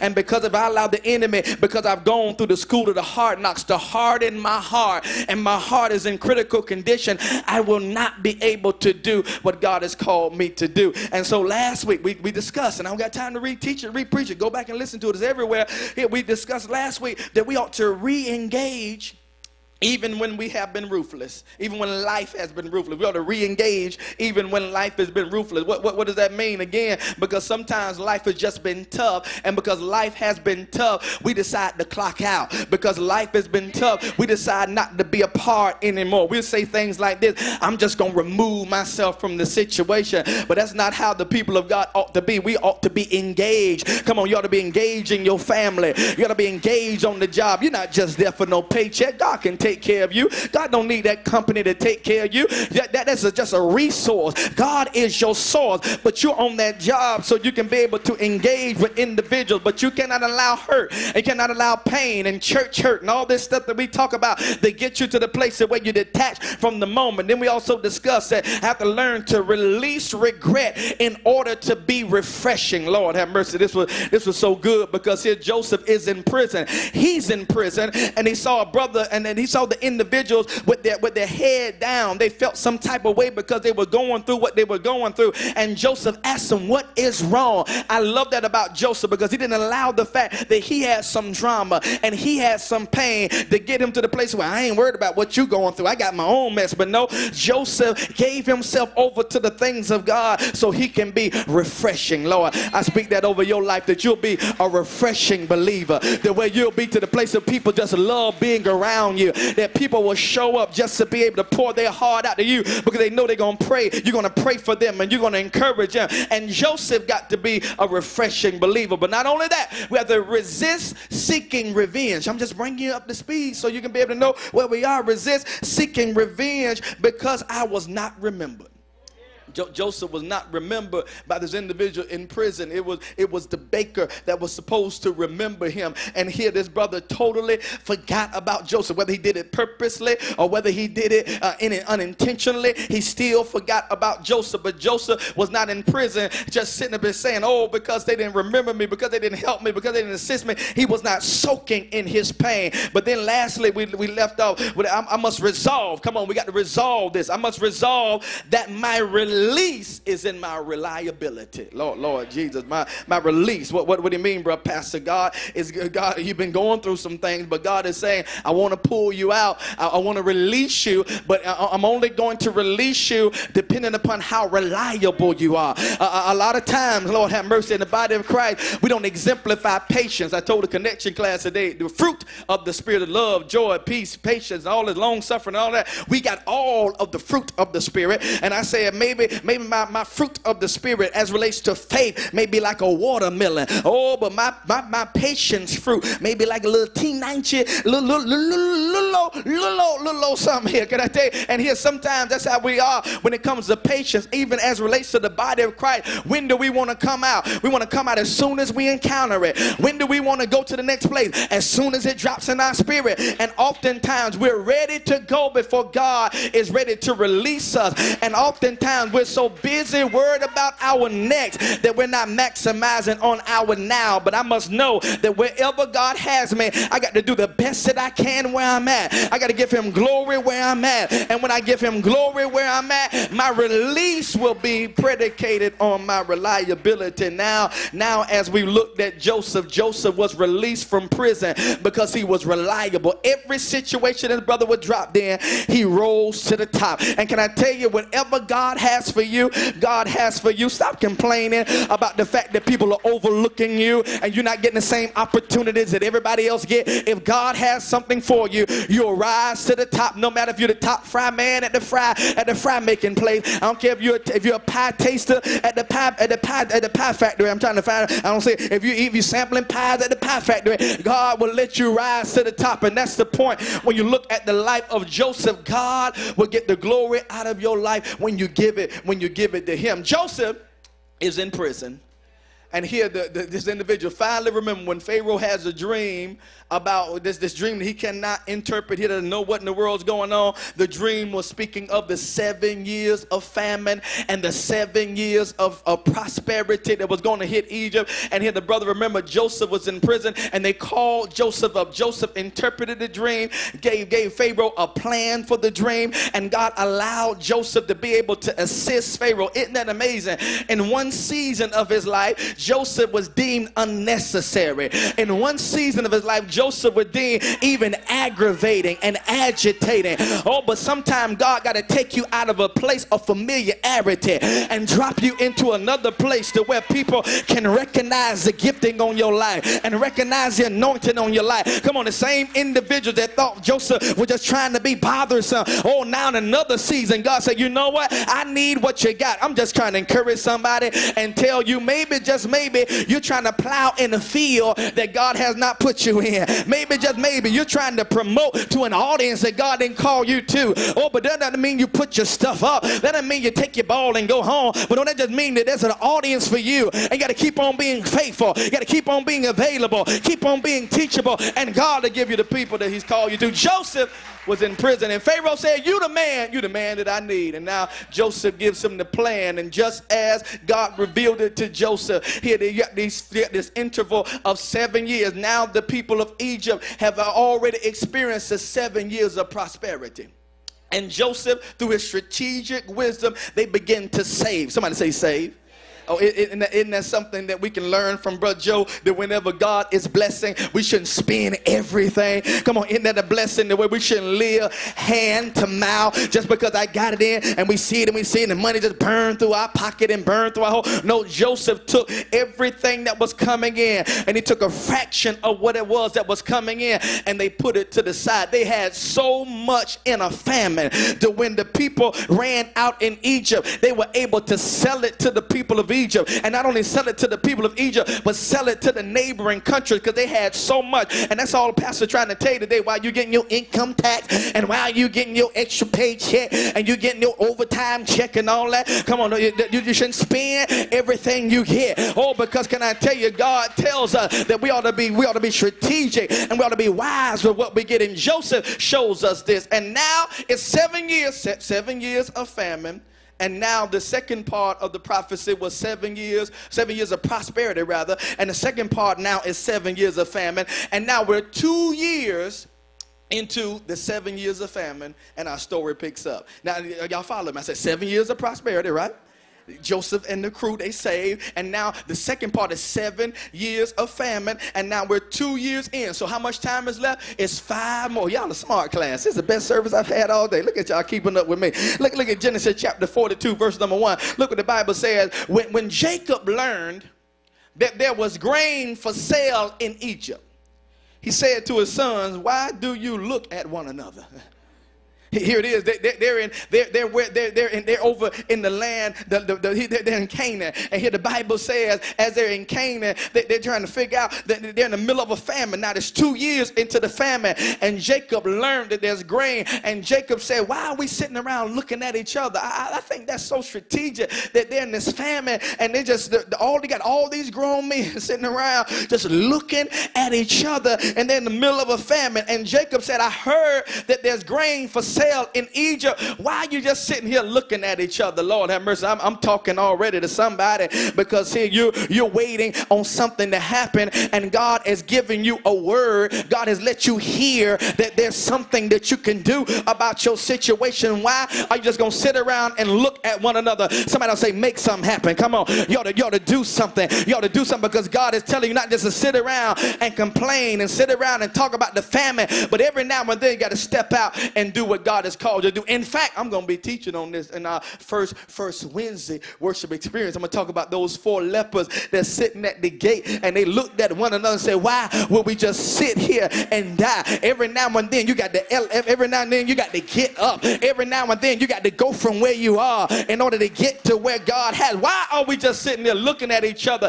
Oh, I need to do something. Who am I talking to? That where you've allowed this new year to come in, and you kept on saying what you're going to do this year, and now we're getting ready to close February, and now we're going into the 3rd month of the year, and you still have not done what it is that God has called to do, or what you said you're going to do for the things of God. But God has told me to tell you, why are you just looking around? Oh, it's time for you to get up. It's time for you to do what God has called you to do. And that's what Jacob said. Why are we looking at each other?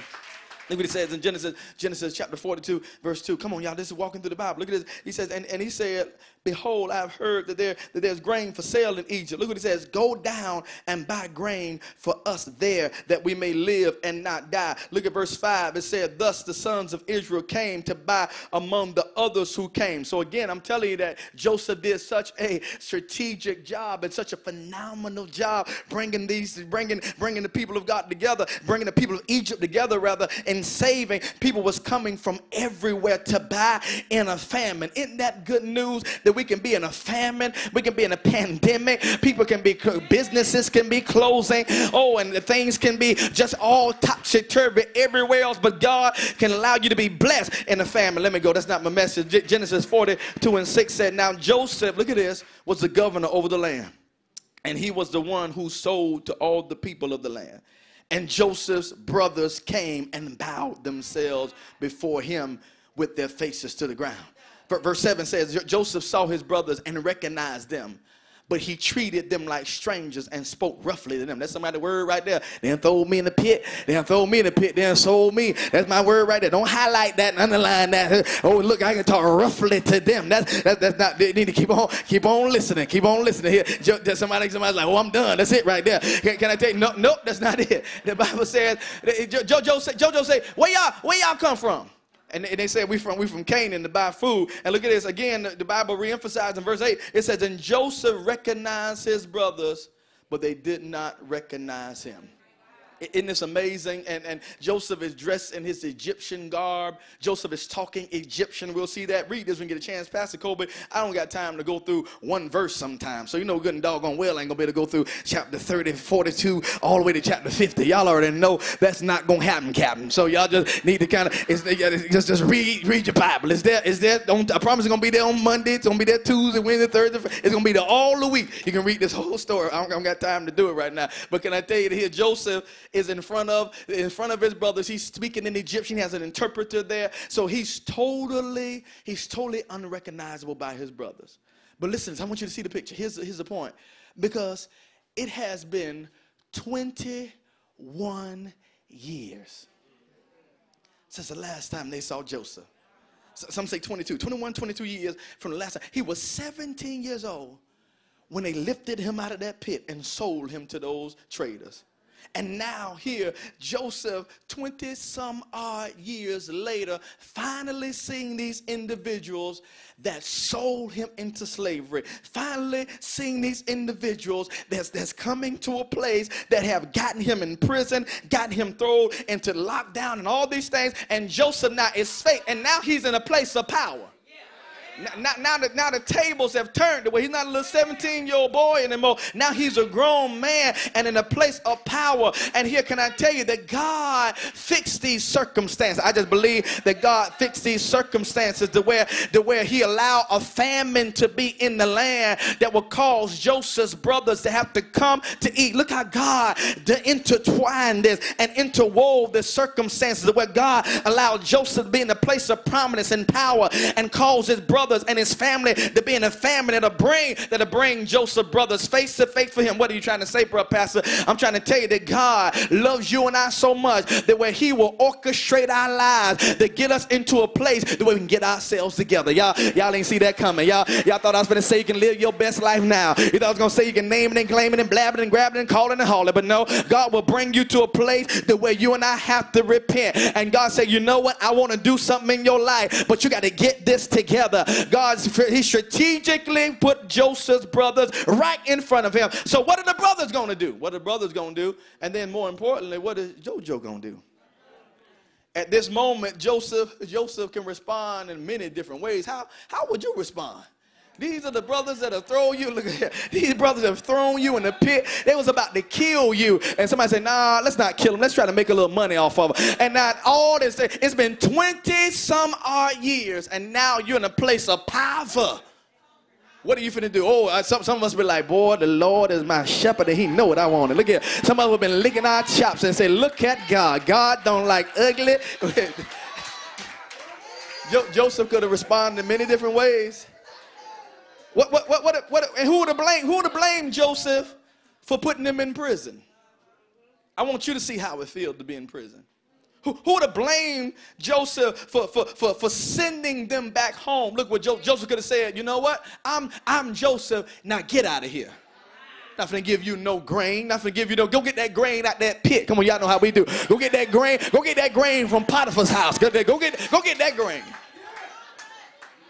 Or Joseph could have killed them. Joseph, listen to me, y'all. Joseph is the second most important person on the planet. At that time, Egypt was a world power. Pharaoh is the most important, most powerful man on the planet. And here, Pharaoh is second. Joseph is second to Pharaoh. He could have thrown them in prison. He could have sent them back empty-handed. He could have killed them. But Joseph decided to forgive them.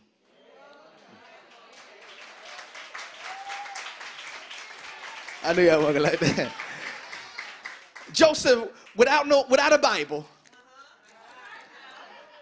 without Holy Spirit, without Blaze, without Pastor Cobie, without nobody saying, I heard. Joseph decides to forgive. This brother is an Old Testament saint, and here he exemplifies the type of character that you and I long for. He exemplifies the kind of character that where we say on our best day we pray we can be able to step up to the plate and forgive the way that brother Joseph did. Now we can read this real easy and turn the page and talk about the story, but forgiveness, anybody will agree with me that forgiveness is a difficult and an uncomfortable process. Forgiveness is very difficult. It's uncomfortable. And here when we make a decision to forgive, here it is. Listen to me closely. When I make a decision to forgive, God gives me the grace to forgive. But oh yes, he does. But as long as you just want to stay stuck, oh that's exactly where you're going to be. When I refuse to forgive, then Satan has a loophole in my life. Let's talk about unforgiveness for a moment, because this is what this entire series is about. Oh, unforgiveness, look at it closely, is a state of resentment, bitterness, hatred, hostility, anger, fear, and stress toward an individual who has transgressed against another in some way. Unforgiveness, we resent the fact that they did what they did. We're bitter. We hate them. We're hostile. We're angry. We just in fear. All of these emotions are wrapped up in unforgiveness. And when someone wrongs us, and again, I've said this every single week, there's some real things that have happened to us all. But because we're people of God, because we're the family of God, because we've received the Lord Jesus Christ, we got to give all of our hurt and all of our pain and all of our anger and all of our hostility and all of our stress. We got to give it to the Lord, and we got to trust him to where we can be able to say, you know what, God, in and of myself, I can't do it. In and of myself, I don't got, can I say it north side? I don't got nothing for him. In and of myself, if I had it in my way, if it was on fire, I wouldn't spit on them. Come on, y'all know how we do. And I leave him with a spit. Can I tell you, there's on fire? We wouldn't help him at all. But can I tell you that unforgiveness, y'all already know what I'm trying to say. Unforgiveness is a cancer that eats away from the soul of the person that's in anger. Listen to me, because I love this about Brother Joseph, because listen to me. Genuine forgiveness is a key part of not letting those wrongs hurt you any longer. Oh, thank you so much. I heard somebody back there. Thank you. I appreciate you. This is what forgiveness is about. It's not a fact. It's not the fact that it didn't hurt you. We will acknowledge it hurt. It hurt you. It hurt. It hurt. It hurt. But what genuine forgiveness is, I'm not going to allow this hurt to hurt me anymore. No. I'm not going to allow it to hurt me. It has to come a time in our life that we have to close the gap on the pain. Come on, don't you listen to people that tell you that you're always going to be hurting from this issue. I don't care if someone betrayed you, lied on you. I don't care. We can talk about whatever category you want to talk about. Somebody lying. Either God is lying or either I'm lying. When I say I can't get over it and I can't forgive and I can't move on from it, God has told me that he'll give me the grace that no matter what the situation is, I can get away from it. So I just got to get to the point where it doesn't hurt me. It doesn't hurt me anymore. Have anybody ever burnt their hand? Where my cooks have you ever burnt your hand before? Come on, have something ever happened to you to where you just need to get some stitches? I mean, I gotten some stitches over my eyebrow before I was doing something I had no business doing, and hit my head on the chair. Had to get some stitches, and that thing hurt. I mean, blood was coming. I looked like a movie, and that thing was coming out all over the place. I still put my little Band-Aid on, wrapped up, put my hat on, and still went to the party. Y'all gonna help me. The Lord was trying to stop me from going to the party, but I said, they don't mean nothing. Let me just go on and do what I need to do here. No, I ain't got this outfit for nothing. I'm gonna go. Anybody ever know I probably got a concussion and everything. But yeah, that thing hurt. And I had to go to the hospital and everything. But I wasn't going that night. I was going to that party. I was going to go to the hospital later. And here, that thing hurt. But now I can touch it. And now now Kendall picks at me about my eyebrow now and say, Daddy, your brows. What's wrong with your brows? What is that right there? And now all I have now is a scar. And that's all God is trying to do in our lives. That when someone hurts you, oh, you'll just have a scar. I'll never forget I hit my head on that chair. I'll never forget I had to get those painful stitches. Oh, but can I tell you now, my scar has a sermon. Yes, sir. Now I can look at my scar and I can say, let me tell you what happened. Let me tell you what transpired. It hurt me, but it don't have to hurt me no more. And I'm preaching to somebody right now. You still talking about that hurt. You still talking about that pain. You still talking about what they did, what they said, what went down. And God is trying to heal you from your hurt. Yes, he is. You can't be healed from your hurt as long as you refuse to forgive. We talked in detail last week about bitterness, and we talked about bitterness is, man, when I refuse. You want to know how a person may be bitter? You may it's not you, just your cousin, because all of us saved, sanctified, Kentucky Fried, all that. You love the Lord. You don't got nothing in your heart about nobody. So just get this for your cousin. Get this for your cousin. Get this for mama them. Get this for mama them. A person is bitter. Listen to this. When they refuse to forgive the offender. And listen to me closely, have unresolved anger. Anybody ever seen somebody and out the blue, you went from 0, come on, you went from 0 to 99 all over again? Anybody been talking about something that hurt you, and now all of a sudden the water started welling up in your eyes again, and now you're like, what, mama, what's wrong with you, mama? You're like, nothing, babe, go to bed, leave me alone. That's some unresolved anger. And here, a person, let me tell you a person, you can spot them out in your family, it's not y'all, you can spot them out. A person that's bitter, continue to replay the conversations in their mind. A person that's real bitter, they can have a whole conversation with you without you. You don't got to be there. They had a whole conversation about, oh no, you know what you meant. You know what you said. You know exactly what they did. And you wonder how in the world they so mad by the time they see you, because they've been talking to you all night. And all you did was say good morning, and they just went all the way in. Where them saints at to have a whole conversation with themselves to a person without the person, and just mad? By that time, you don't even need to talk to them no more. You ain't got everything off your chest. You ain't got everything. Let me tell you how you know when your cousin's bitter. When they're easily offended. The slightest thing, especially from the individual. You want to see? We see this in marriage oftentimes. We have unresolved issues, and you got to the place where now all of a sudden your spouse want to go on and talk about, and all they said was, hey, you want some eggs, or hey, you want some grits, or hey, and don't be asking me about no eggs. Don't be asking me. Can I tell you, bro? She's not fussing at you about them eggs. Can I tell you, he's not mad at you because you burnt the grits again. That's not what he's mad about. Can I tell you, it's some unresolved issues. Y'all just keep on. Come on, Twitter. Come on, lean in, Twitterans. The slightest thing it gets you upset, and I have to watch myself. Because we have to talk through things, and we have to examine, because you could be mad at your spouse and they have no idea what's going on. And you just think they're supposed to tap in and know what's going on and know what's happening, and here you haven't even told them that what was going on. You got, Lord have mercy, let me keep on going here, because here I can be bitter. And because of my bitterness, it could cause me to act out and respond. But we didn't see this in the life of Joseph. Joseph, read it when you get a chance. Joseph, he tests his brothers. Joseph, I love this about him. God gives him some wisdom. He just didn't reveal himself all of a sudden who he was, but he began to test them. He gave them 3 different tests. He gave them a test of what I call a test of sincerity. Trying to see how sincere they were. You read it when you get a chance in Genesis chapter 42. He was trying to figure out where y'all come from? Who are you? What you trying to do? He knew who they were, but did not know who he was. They gave him a test of, he gave him another test, what I call a test of jealousy.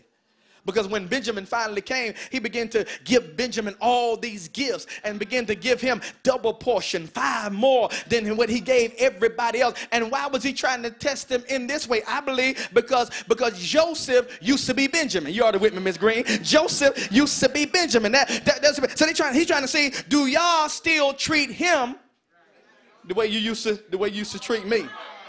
Joseph tested him in the test of love, because here you read it when you get a chance, because Joseph he sent his brothers off, and then he said, all right, we're going to keep Simon here, and you can't get him till you come back. He said, when you come back, bring back Benjamin. And then when Benjamin came back, who was his little brother, he says, all right, what we going to do, I'm going to keep Benjamin here with me, and then y'all can go back and tell your father what went on and what happened. And no, Judah came back and began to plead in one of the most beautiful stories. Read it when you get a chance. Genesis 44. He comes and intercedes for his brother.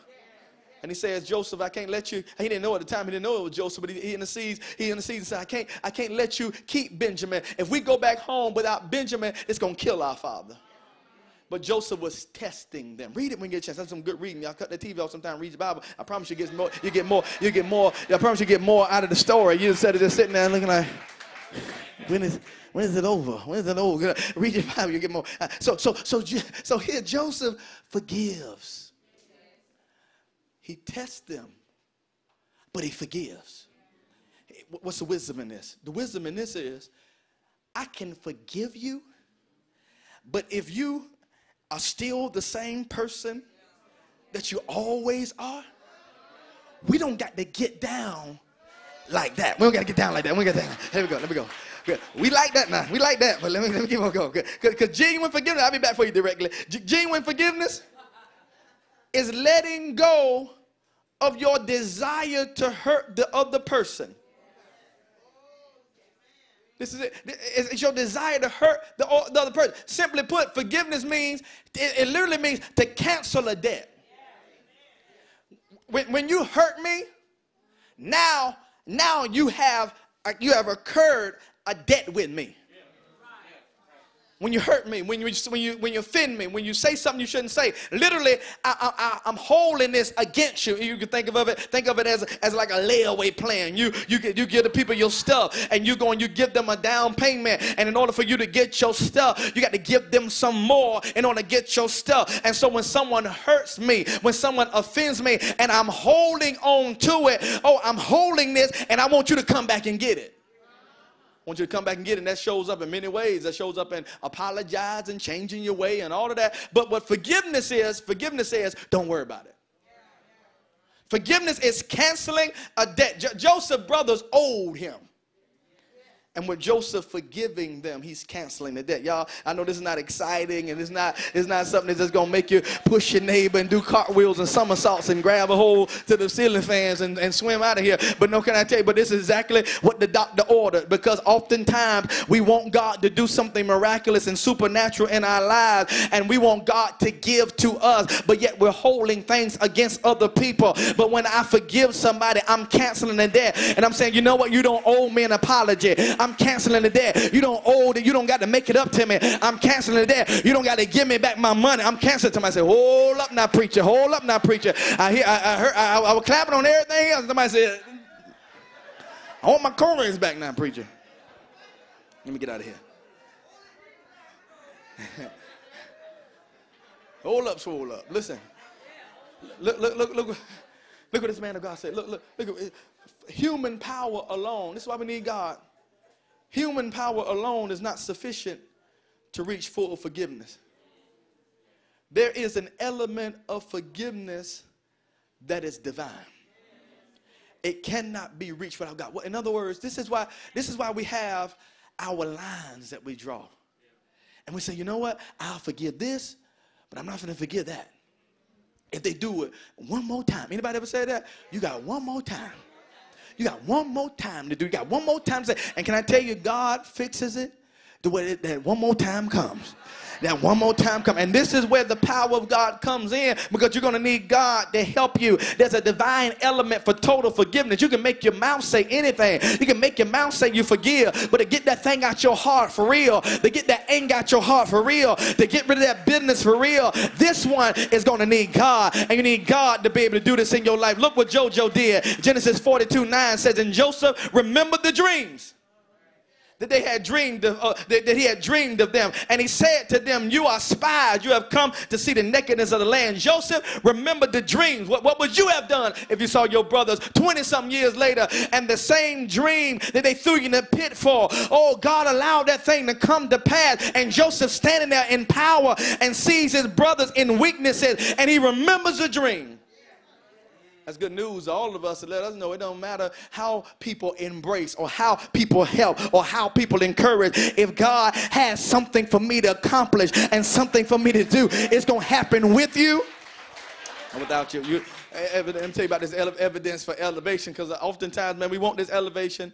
We want to go to this next place. We want God to use us mighty and miraculously, but you need some evidence for elevation. And Brother JoJo shows it to us. Evidence for elevation is seen, look at it, when you acknowledge your part. Some of us are never wrong. No, that's not for y'all. This is for the next service. Next service. Next service. Some of y'all in the next service, y'all are never wrong. The way it gets to the place where every time something jumped off, it was somebody. Help me sideline preach. Somebody, I don't know who that was. Help me sideline. It was somebody else's fault. It was always them. It was always him. It's always her. And you never do anything wrong. There's two sides of this, because here, oftentimes, God will not move me on or promote me whenever I can't acknowledge me.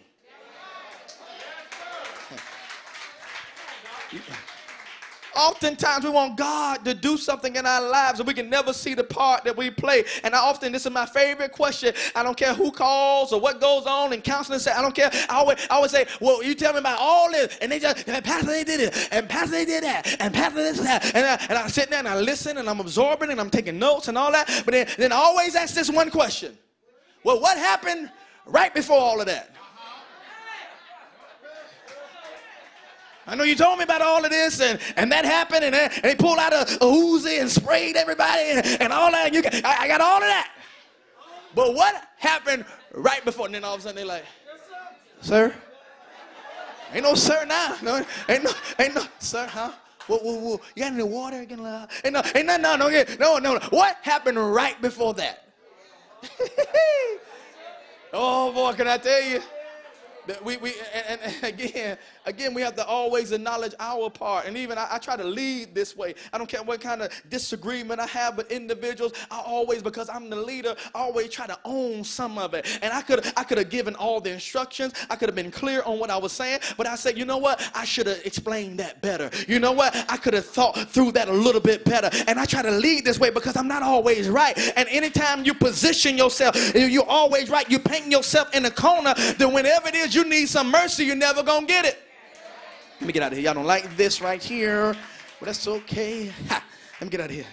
Got to acknowledge your part here. Judah took his part. Here, look at Judah. Look at Genesis 42:21. Look at this. It says, then they said one to another. This is when that Joseph captured them. They didn't know. They still don't know it's Joseph. Then they said one to another, in truth, we were. Look at this. Look at what it says. In truth, we are. What's that word say? Guilty concerning our brother. They don't even know this their brother. They said we're guilty concerning our brother, in that we saw distress in his soul when he begged us, as they lifted him out of that pit. He begged them not to do this, and then we would not listen to him. That's why this distress has come upon us. Look at verse 22. And Reuben said to them, he always got one of them, always Reuben in the crowd. I told y'all, come on, this is Reuben. Didn't I tell you? I told you. I don't want to say I told you so. But y'all wouldn't listen. Verse 23. They did not know that Joseph understood them, for there was an interpreter between them. So they're sitting there. Isn't that amazing? They're sitting there talking about Joseph to Joseph. This brother got so much self-control. Some of us can't even think somebody talking about us. What you said? Call him now. Call him. He's standing right there, and he's still second in charge. Y'all missed it. They talking about him, and he's still second in charge. They talking about him, and he's still in the place that God has there. So what if they talk about you? So what if they lie on you? So what if they don't like your hair? So what if they don't like your nails? So what if they don't like your boo? You don't like your... So what? You still... Who it is that God has made you to be. Some of us so petty, and we want to run Fortune 500 companies. And you all in your comments responding and say everybody on every little thing they saying. You don't sit your petty self down somewhere and let God be God and fight your battles. Come on here and stop running behind everything. They talking right to Joseph about Joseph, and he didn't move. You got to acknowledge your part. That was for somebody. That was your part right there. That was your part of the message. Acknowledge your part. Mr. I ain't never wrong. Mr. It's me against the world. Everybody hating on me. Let me tell you, evidence for elevation. Come on, let me help you. Evidence for elevation, look at this, is seen when you seek privacy. This is good. Can I read the Bible? It's okay? Right? Okay, Genesis 45:1. Look what it says. Then Joseph could not control himself before all those who stood by him. This is when they brought back Benjamin and all this is like this is their third encounter and all of that. He couldn't control himself no more. The Bible says he cried. Look what he says. Make everyone go out from me. So no one stayed with him when Joseph made himself known to his brothers. I don't know who this is for, but some of us, because we've been wronged and because we've been offended and because someone did this to us, we feel like everybody got to know about it. Evidence for elevation seeks privacy. Joseph, second in charge, he didn't turn around to all of his people and say, you know what they did to me? He said, everybody get out. This is a family affair. Lord have mercy. Joseph looked for some privacy, and I think sometimes we get to the place where we feel the need that we got to tell somebody. We get the need, we got to tell everybody. We got the need where we got to vent, and we got to tell people what's going on here and what's going on there. Oh, but no, can I tell you, privacy means that I'm releasing my right to keep on bringing this up. Lord have mercy. It's one thing for me to tell you that I'm offended. It's one thing for me to tell you that what went down between us. But then I got to go and tell everybody else about it. No, I don't got to keep bringing it up. I don't got to keep talking about it. No matter what group you in, no matter what season you in, you're always talking about what they did. Nah, that people just need to know. I'm just being real. No, you're being real messy and you're being real petty right now. Leave it. Leave it alone. Y'all don't like that kind of stuff. Not the saints. We like to disguise it. Be in prayer. Be in prayer for pastor, you know. Be in prayer for him. I feel like everybody has to know. Joseph got some privacy. Listen to this. To forgive is to release your right concerning that offense. You're releasing your right. I'm telling these individuals. Joseph, I want you to think about this. I got to move quickly. I want you to think about this. Joseph has now, I told you, it was 7 years of good times, right? 7 years. And now they're in the what year of the second part? They're in the first 2 years. So now Joseph has been in his position now. I'm not the sharpest knife in the drawer, but I'm in the drawer. 9 years. Isn't that 9? 7 plus 2 is 9, right? Thank you. I went to range. Can I tell you, look. So 9 years. And no one knows. It's not written. No one knows what Joseph's family did to him. Y'all missed what I just said. He's in this position for 9 years. I'm not just talking about the fact that he was in prison and all. I'm talking about the current position he's in. He's been in 9 years. Y'all don't believe me? Look at Genesis. Just read the Bible. I can read, y'all. It's right here. Look, my baby can read. Look, Genesis 45:16. Look, it said, when the report was heard in Pharaoh's house that Joseph's brothers have come, it pleased Pharaoh and his servants. Read it when you get a chance. I ain't get time to lift it all up. They had no idea what was going on. Joseph, Pharaoh's right-hand man, he had no idea what Joseph's brother did. I want to talk to somebody here. They got the need to tell everybody about what happened. You know how you're not healed? Because you keep on talking about it. You know how you're not delivered? You know how you can't get this evidence for elevation? You keep bringing it up again and again. Now listen to me. I got to say this because the Bible says in a multitude of counsel, there's safety. So you should seek counsel. You should have individuals that you can talk to and you can share with and trust individuals, but not everybody. You need to have a spiritual leader, a pastor, somebody you can talk to, somebody, a friend, a co-laborer, somebody you can share with, the way you can be able to vent with these individuals. You vent up, you don't vent down to these individuals about what's going on. But everything else don't need to be shared. And I'm not talking about abuse. I'm saying if you're in an abusive situation, physical abuse, mental abuse, verbal abuse, hear me clearly. You need to tell somebody about what's going on. I'm not talking about abuse, but because you don't take out the trash. Because you tired of all these Amazon boxes showing up in your house every day. She talking about she ain't got no money, all these Amazon boxes. Unless the UPS man giving it to her for free. I don't know what's going on. Is y'all got something going on? Because you ain't never got no money. But every time I come to the door, it's a box. I feel that right over. And Miss Vine did me. She said, don't do that now, Pastor. Don't do that. Don't do that. Don't do that, Pastor. Got to share everything. I told y'all about the brother I ran into in the barbershop. Anytime they see the preacher, and they always want to ask some kind of theological question. Say, Pastor, I'm tired of this. My wife don't never cook. What I need to do, I'm tired of eating cereal. I'm on work all day, 12 hours, come home, I'm hungry, and she talking about, go get you some cereal. I'm tired of eating these same cereal day in and day out. I said, my brother, go to this place called Walmart. They have a whole aisle of cereal. Come on, you get Cinnamon Toast Crunch, Lucky Charms. Come on, you get you some cream of wheat. You feeling frog? Get you some grits. Come on here. This is not the place in the barber shop to air your grievances about what your wife not doing, about what she. Oh, come on here, ladies. Oh, come on here, brothers. Oh, come on here, people of God. We just air our dirty laundry to whoever listening. And sometimes people are listening for an opportunity. She said, what? I would never talk to you like that. Hard as you work. She don't appreciate you. You a good man. If I was your man and you were my woman, ain't that her?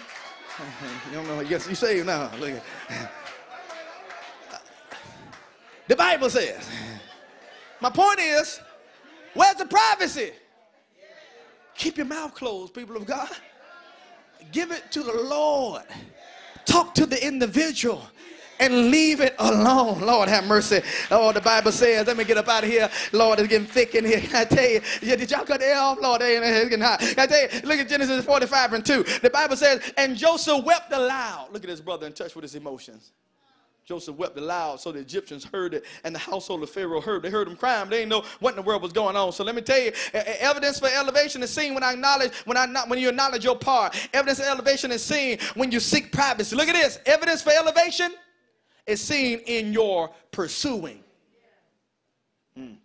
Genesis 45:4. Look what it says. So Joseph said to his brothers, come near to me, please. He reveals himself to who he is. And look what he tells them. Come to me. Joseph calls his brother. Can you imagine what's going on in these brothers' mind? They think Joseph dead. Now, I want you to think about this, because I thought about this when I was studying this. They never killed Joseph. They never killed him. But everywhere in the story, when they're rehearsing Joseph, they're saying he's dead. They sold him. Now, granted, they don't know what happened after they sold, but you can tell a lie so long. They never killed this brother. But they telling everybody who will listen that he's dead, And now here Joseph is talking to him and saying, I'm Joseph. He said, come. He said, come to me. And here, that's what I'm trying to tell somebody. You're never going to get the breakthrough that God desires for you to get as long as you're waiting on this individual to come to you. But Joseph said, come to me. Oh, can I tell you, evidence of elevation is seen in me pursuing. If you want things to change, if you want things to be better, if you want things to be different, every now and then you got to pursue reconciliation. You got to pursue it. Y'all like this. Genuine forgiveness does not wait for the offender to repent. You're just waiting on them to repent. I say, if they don't never say nothing, I ain't never saying nothing. If they don't never say, if they don't never say they sorry, I'll let it go. All they need to do is just say they sorry. Can I tell you, the devil can fix it that you'll never hear him say it. Just because that little thing holding on, they just need to repent. No. Forgiveness has nothing to do with whether these people apologize or not.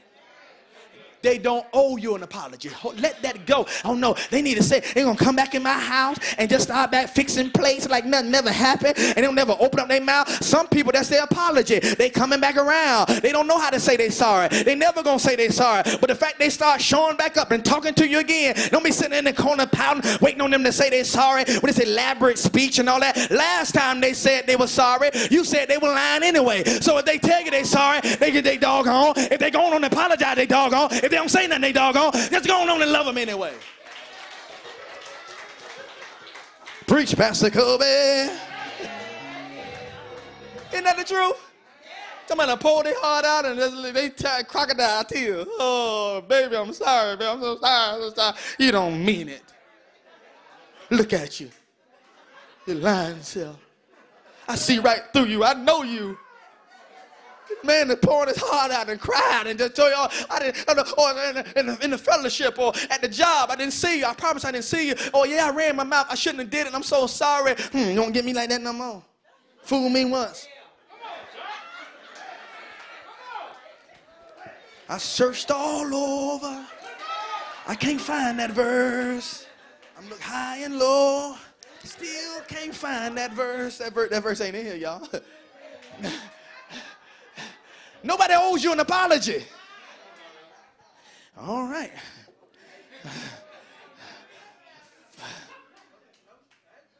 Genuine forgiveness does not depend on the person's actions. And it's not probationary. I'm going to forgive them when I see when they change.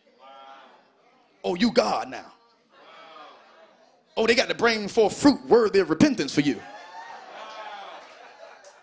As soon as they change now, he coming here with that foolishness again. That's the first time. See, I told you you ain't going.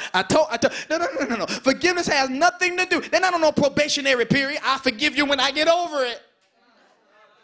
You can't get over it if you keep talking about it, sweetheart. You haven't forgiven me because you keep holding on to your hurt like a safety blanket. You keep hanging on to your hurt because that's your crutch and you like going to the show, go to. No, I said I was sorry. If we're going to stay here and work it together, you got to work and walk towards forgiveness. You can't stay over here in unforgiveness and just stay there forever. Lord, the whole side of the church, they ain't say nothing. They just looking. Let me say here. Let me get out of here. I'm losing all my little help in here. Let me get out of here. Let me get out of here. Lord have mercy. Ooh, Jesus, my phone ain't want to stay up here. He finna dip. He said, I'm out of here, man. Let me get up out of here. Genesis 45:15. Am y'all getting anything out of this? Am I messing y'all up? I think there's some good stuff right here. Joseph's brother, they never said a word. His brothers never said a word to him. He just showed them who he was. As people continue to show you who they are, why don't you show them who you are? No. Exemplify Christ. Look at Genesis 45:15. Look what the Bible says. And he kissed all his brothers and wept upon them. After that, his brothers talked. Now, in chapter 37, they couldn't say anything to him. Now, 20 some odd years later, they weeping and crying and they're talking to him. Lord have mercy. And some of us will not get to that place. Some of us will not be able to get that release because we're sitting there waiting on somebody to say they're sorry to us. Oh, but genuine forgiveness pursues. Genuine forgiveness. I'm not telling you to chase after somebody and all that. No, you need to put forth an effort because they're the one going on with their life. You the one got the problem. If you're trying to get this thing off of me, it don't got nothing to do with you and me no more. It got everything to do with me being right with God. Has nothing to do if you receive it, if you keep ignoring me, keep blocking me, keep doing whatever you want to do. But I'm going to get this right with God. Where's that group of people at? I'm sorry, man. I'll try better next time. This is why we got some roadblocks to forgiveness.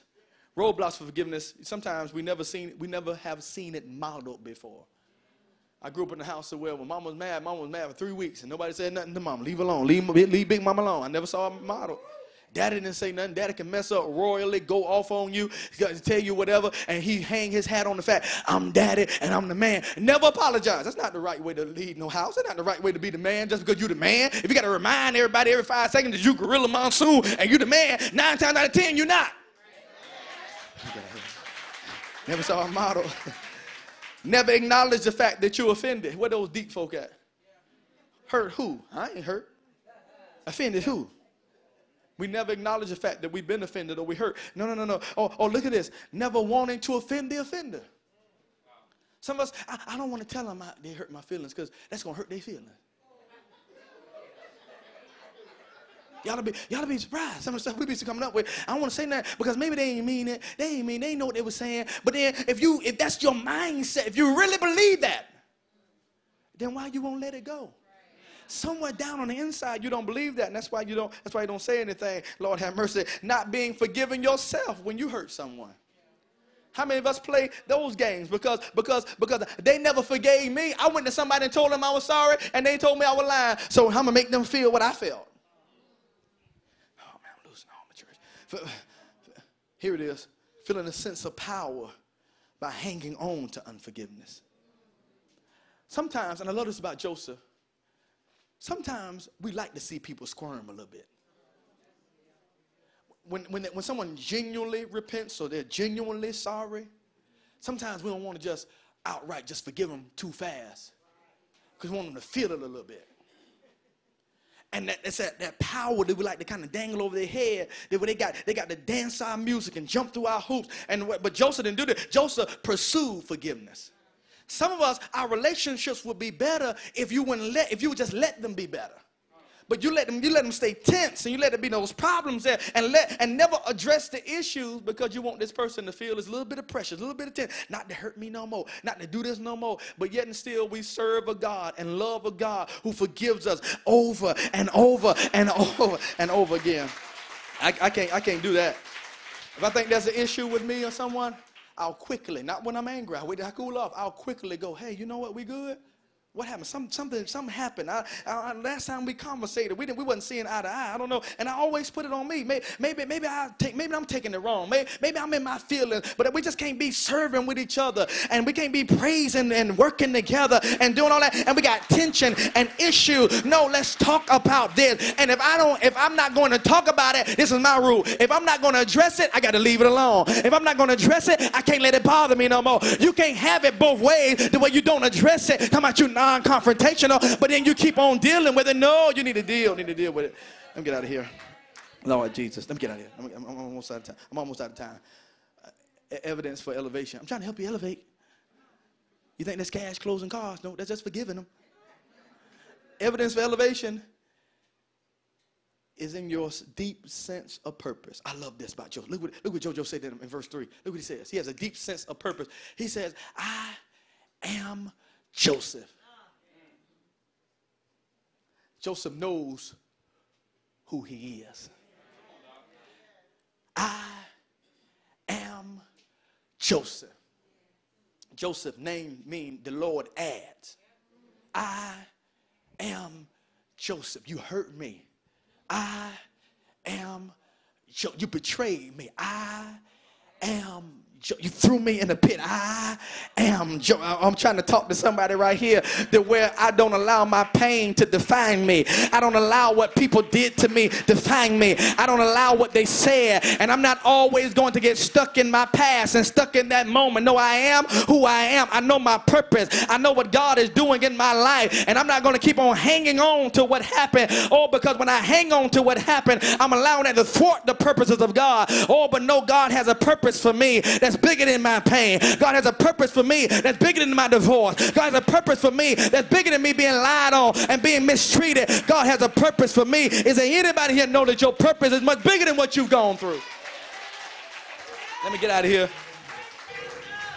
Look at this. When you don't forgive someone, in some way that person is in jail. And you are the warden. You're, look at this, incarcerated too, because you have to make sure the prisoner stays there. That'll hit you Tuesday.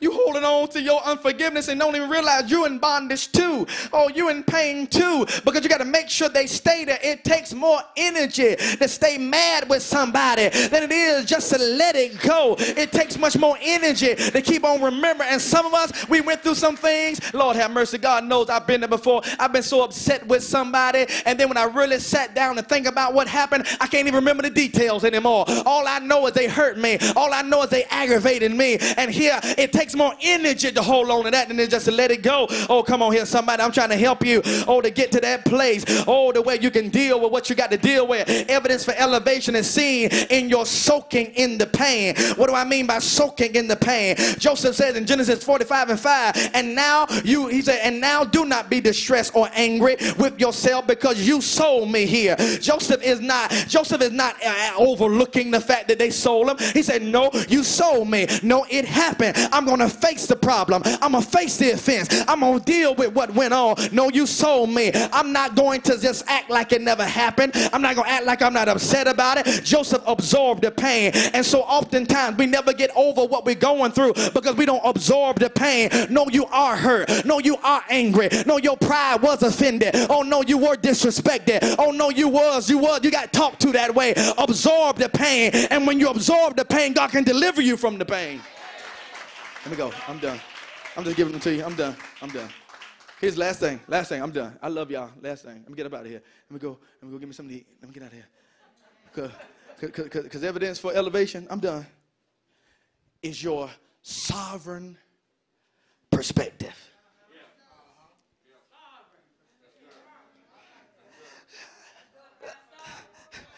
This is how you know you're ready. You ready for elevation?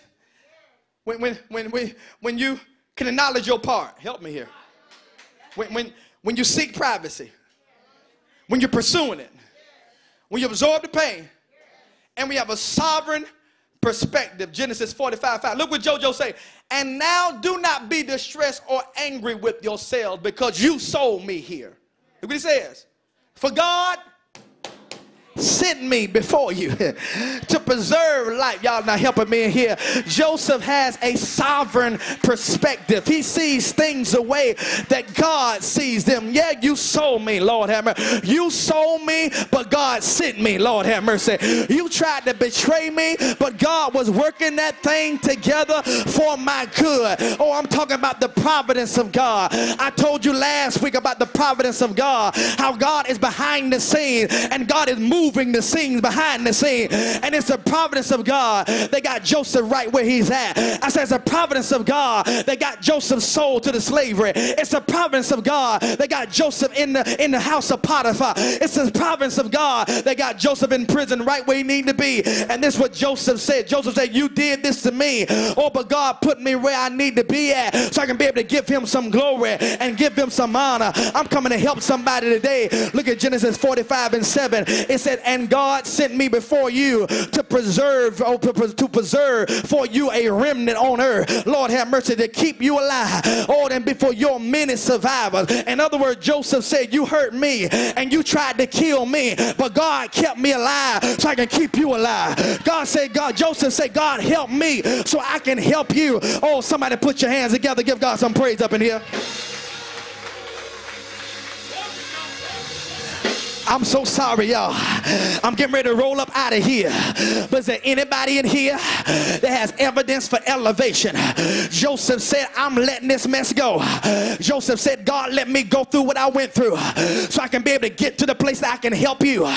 Can I tell you that God left you where you are so he can be able to help somebody else? He wants you not to look down on other people. Don't keep people beneath your foot. Don't keep your thumb on people.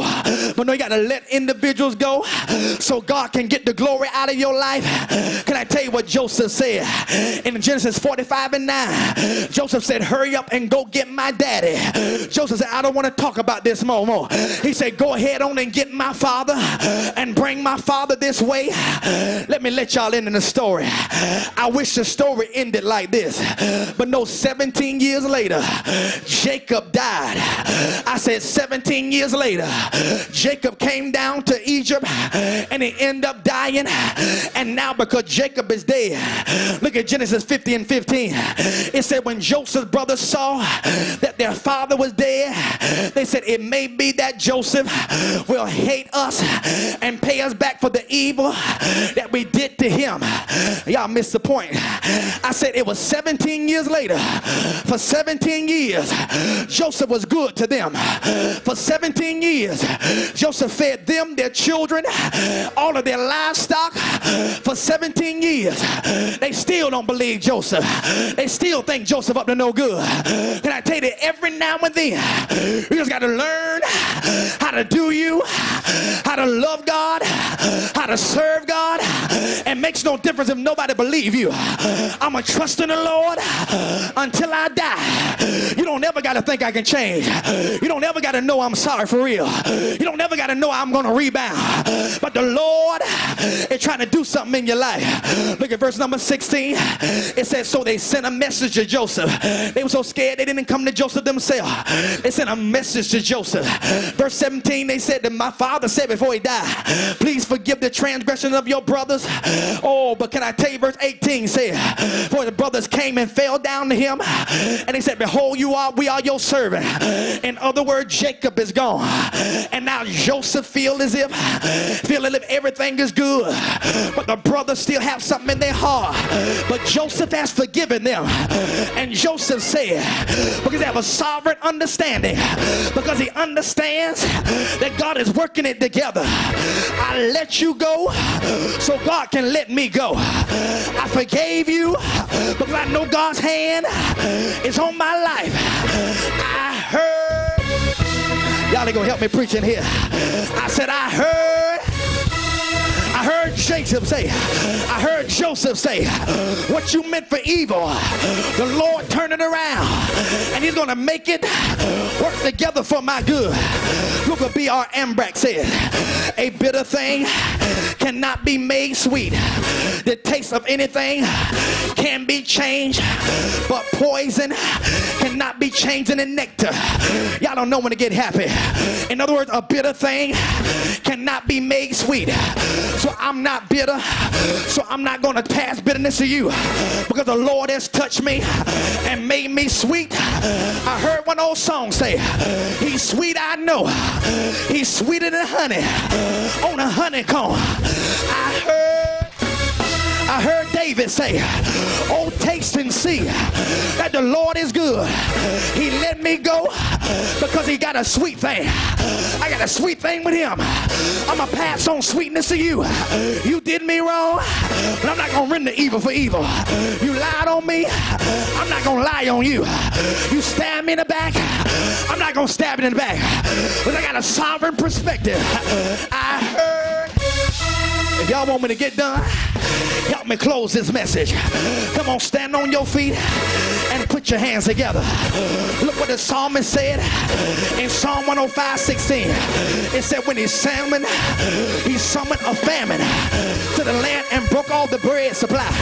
Verse 17 said he sent a man ahead of them, Joseph, who was sold as a slave. The Lord said, I need a famine, and I'm going to send a famine in the land, but I'm going to send somebody ahead. Can I tell you that the Lord have chosen you to go ahead? You went in front of your family. He said, go ahead. You out in front. The Lord said, go ahead. Why I always got to be the bigger person? Why I always got to apologize? Why I always got to take the low road? Because the Lord has sent you ahead. Don't let nobody change you. Just because they mean, you don't start being mean. Just because they nasty, you don't start being nasty. Now I know why the Lord picked Joseph, because of his heart. Because he knew if I give Joseph some power, he won't crush his brothers. Now I know if I give Joseph, if I pull him up, he won't pull them down. I heard the songwriter say in Psalm 105:19, I'm done, y'all. Here's your word. He said, until what he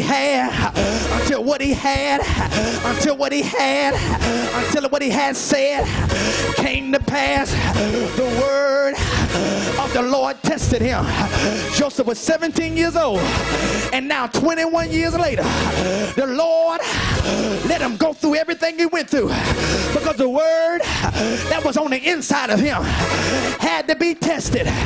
I'm trying to find somebody in here. How bad do you want that word? How bad do you want that elevation? How bad do you want to come out of what you're in? You got to stay in there until the word be tested. You got to stay in there until God bring you out. Breakthrough is on the way. Deliverance is on the way. I got evidence for elevation. And I heard Jacob Jacob said, Joseph said, I'm not in the place of God. What you meant for evil, the Lord turned it and worked it for good. Is there anybody in here that know that you know? You can cry all you want, but he's working it together. You can have pain in your heart, but he's working it together. All things work together for the good of them that love the Lord and are called according to his purpose. My purpose bigger than my pain. My purpose bigger than my tears. My purpose bigger than the change. My purpose is working it together. Come on, give your God some praise. I said, give him some praise.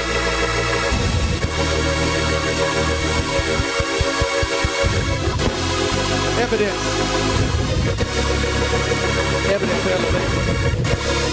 Father, we thank you for this picture of Joseph.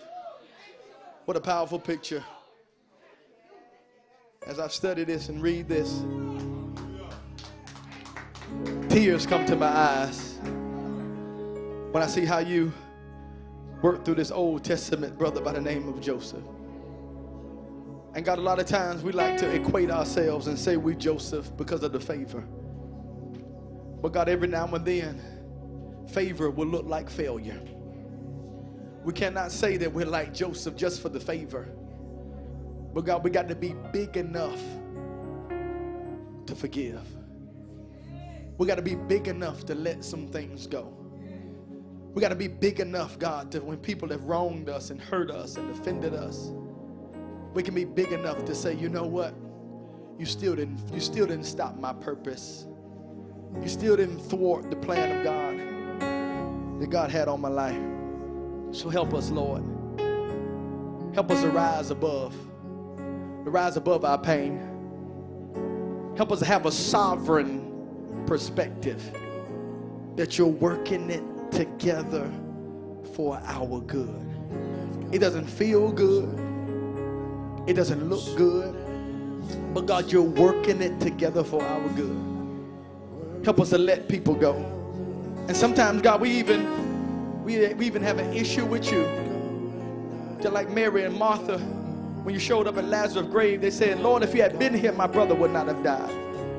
And sometimes that's our testimony. Lord, why didn't you come through for me? God, why didn't you heal? Why didn't you deliver? Why didn't you stop this from happening? But God, we have to learn to say your will be done in our lives. And when we allow your will to be done in our lives, we will have our evidence for elevation. So help us all, Lord, to submit to your plan, to submit to your purposes, so your will can be done. Come on, sing it.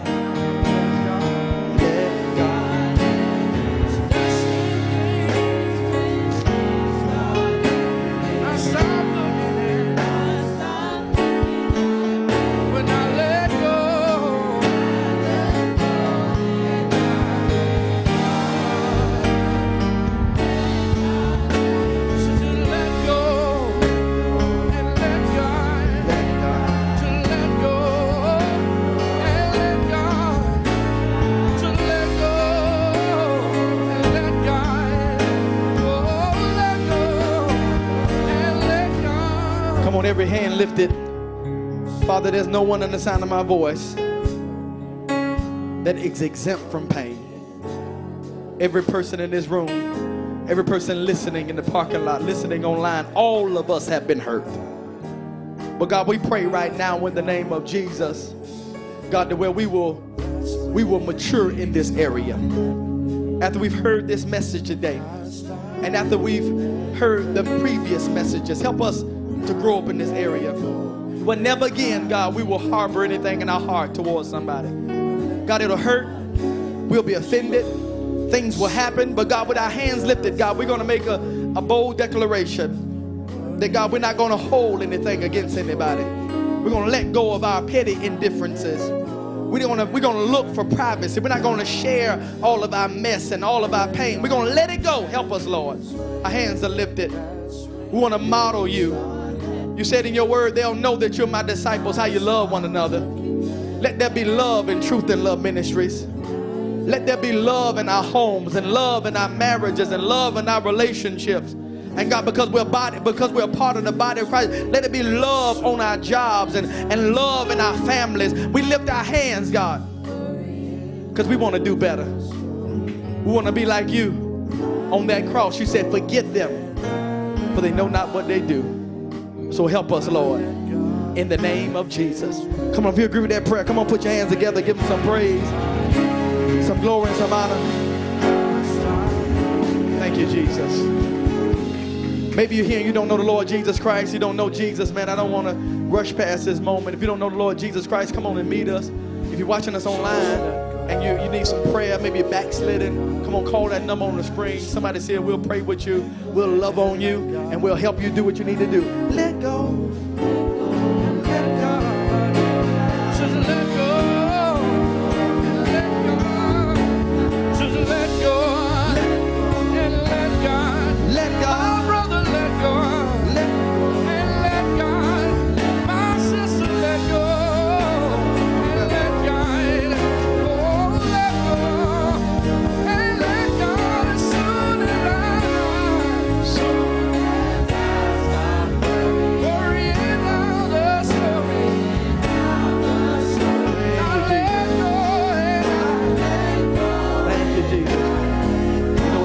God is looking for. We ask you to do it for her right now in the name of Jesus. You know what she needs. You know what she needs. Do it for her. Touch her body. And just don't heal on the outside. Heal her from the inside out. Thank you for the work that you're doing in the life of Sister Early. As she's yielded to you, let your will be done. Let your purposes be done in and through her. Thank you for everybody and everything that's connected to her. And we thank you in advance for the breakthrough, for the deliverance right now in the name of Jesus. In the name of Jesus. Somebody put your hands together. Give God some praise. Oh, let God have his way. That's what we started. Lord, in the name of Jesus. You know what she's looking for and longing for. We ask you to touch her from the crown of her head to the sole of her feet. Oh God, you are our healer. You are our deliverer. And God, you are able, God, to take away every hurt and every ounce of pain, every shred of pain. You're able to do it. And God, we give it to you right now in the name of Jesus. Only you know what this woman of God is longing for and looking for. And we ask you to minister to her, God, according to the power that works in her right now in the name of Jesus. Thank you for your deliverance. Thank you for your healing. Thank you, God, for all that you said belongs to us, that pertains to life and godliness. You've already given it to her. And we call her healed. We call her whole in the name of Jesus. Come on, in the name of Jesus, let go. In the name of Jesus, touch her from the crown of her head to the sole of her feet. We ask you to touch her as only you can. We thank you for the healing. We thank you for the deliverance. We thank you for all that you've done and all that you're going to do. Break every chain. Come on. Break every chain. Something, y'all. Come on. Power.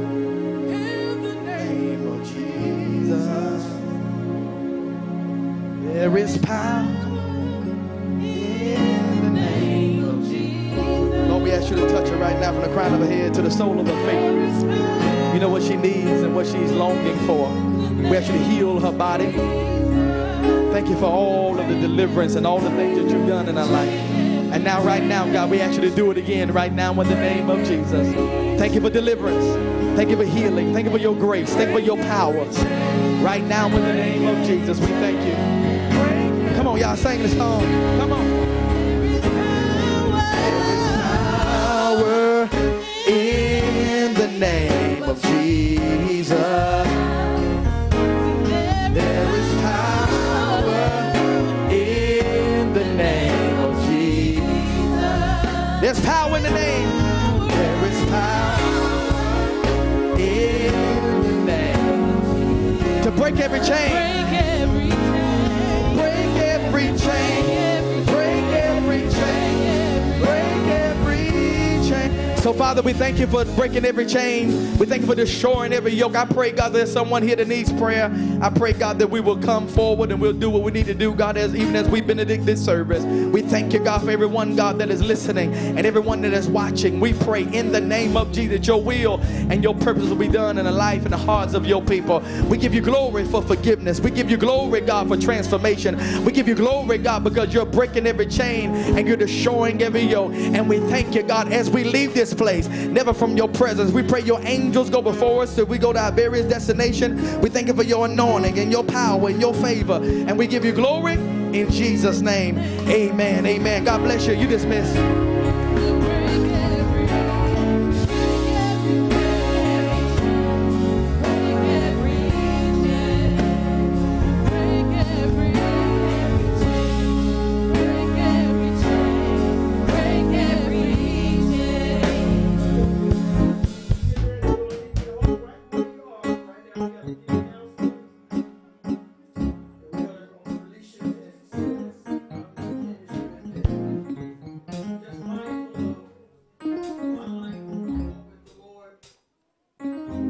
Elevation is evidence, not in how much money you have, not in the cars that you drive, clothes that you wear. The evidence that you are being elevated is how much can you take?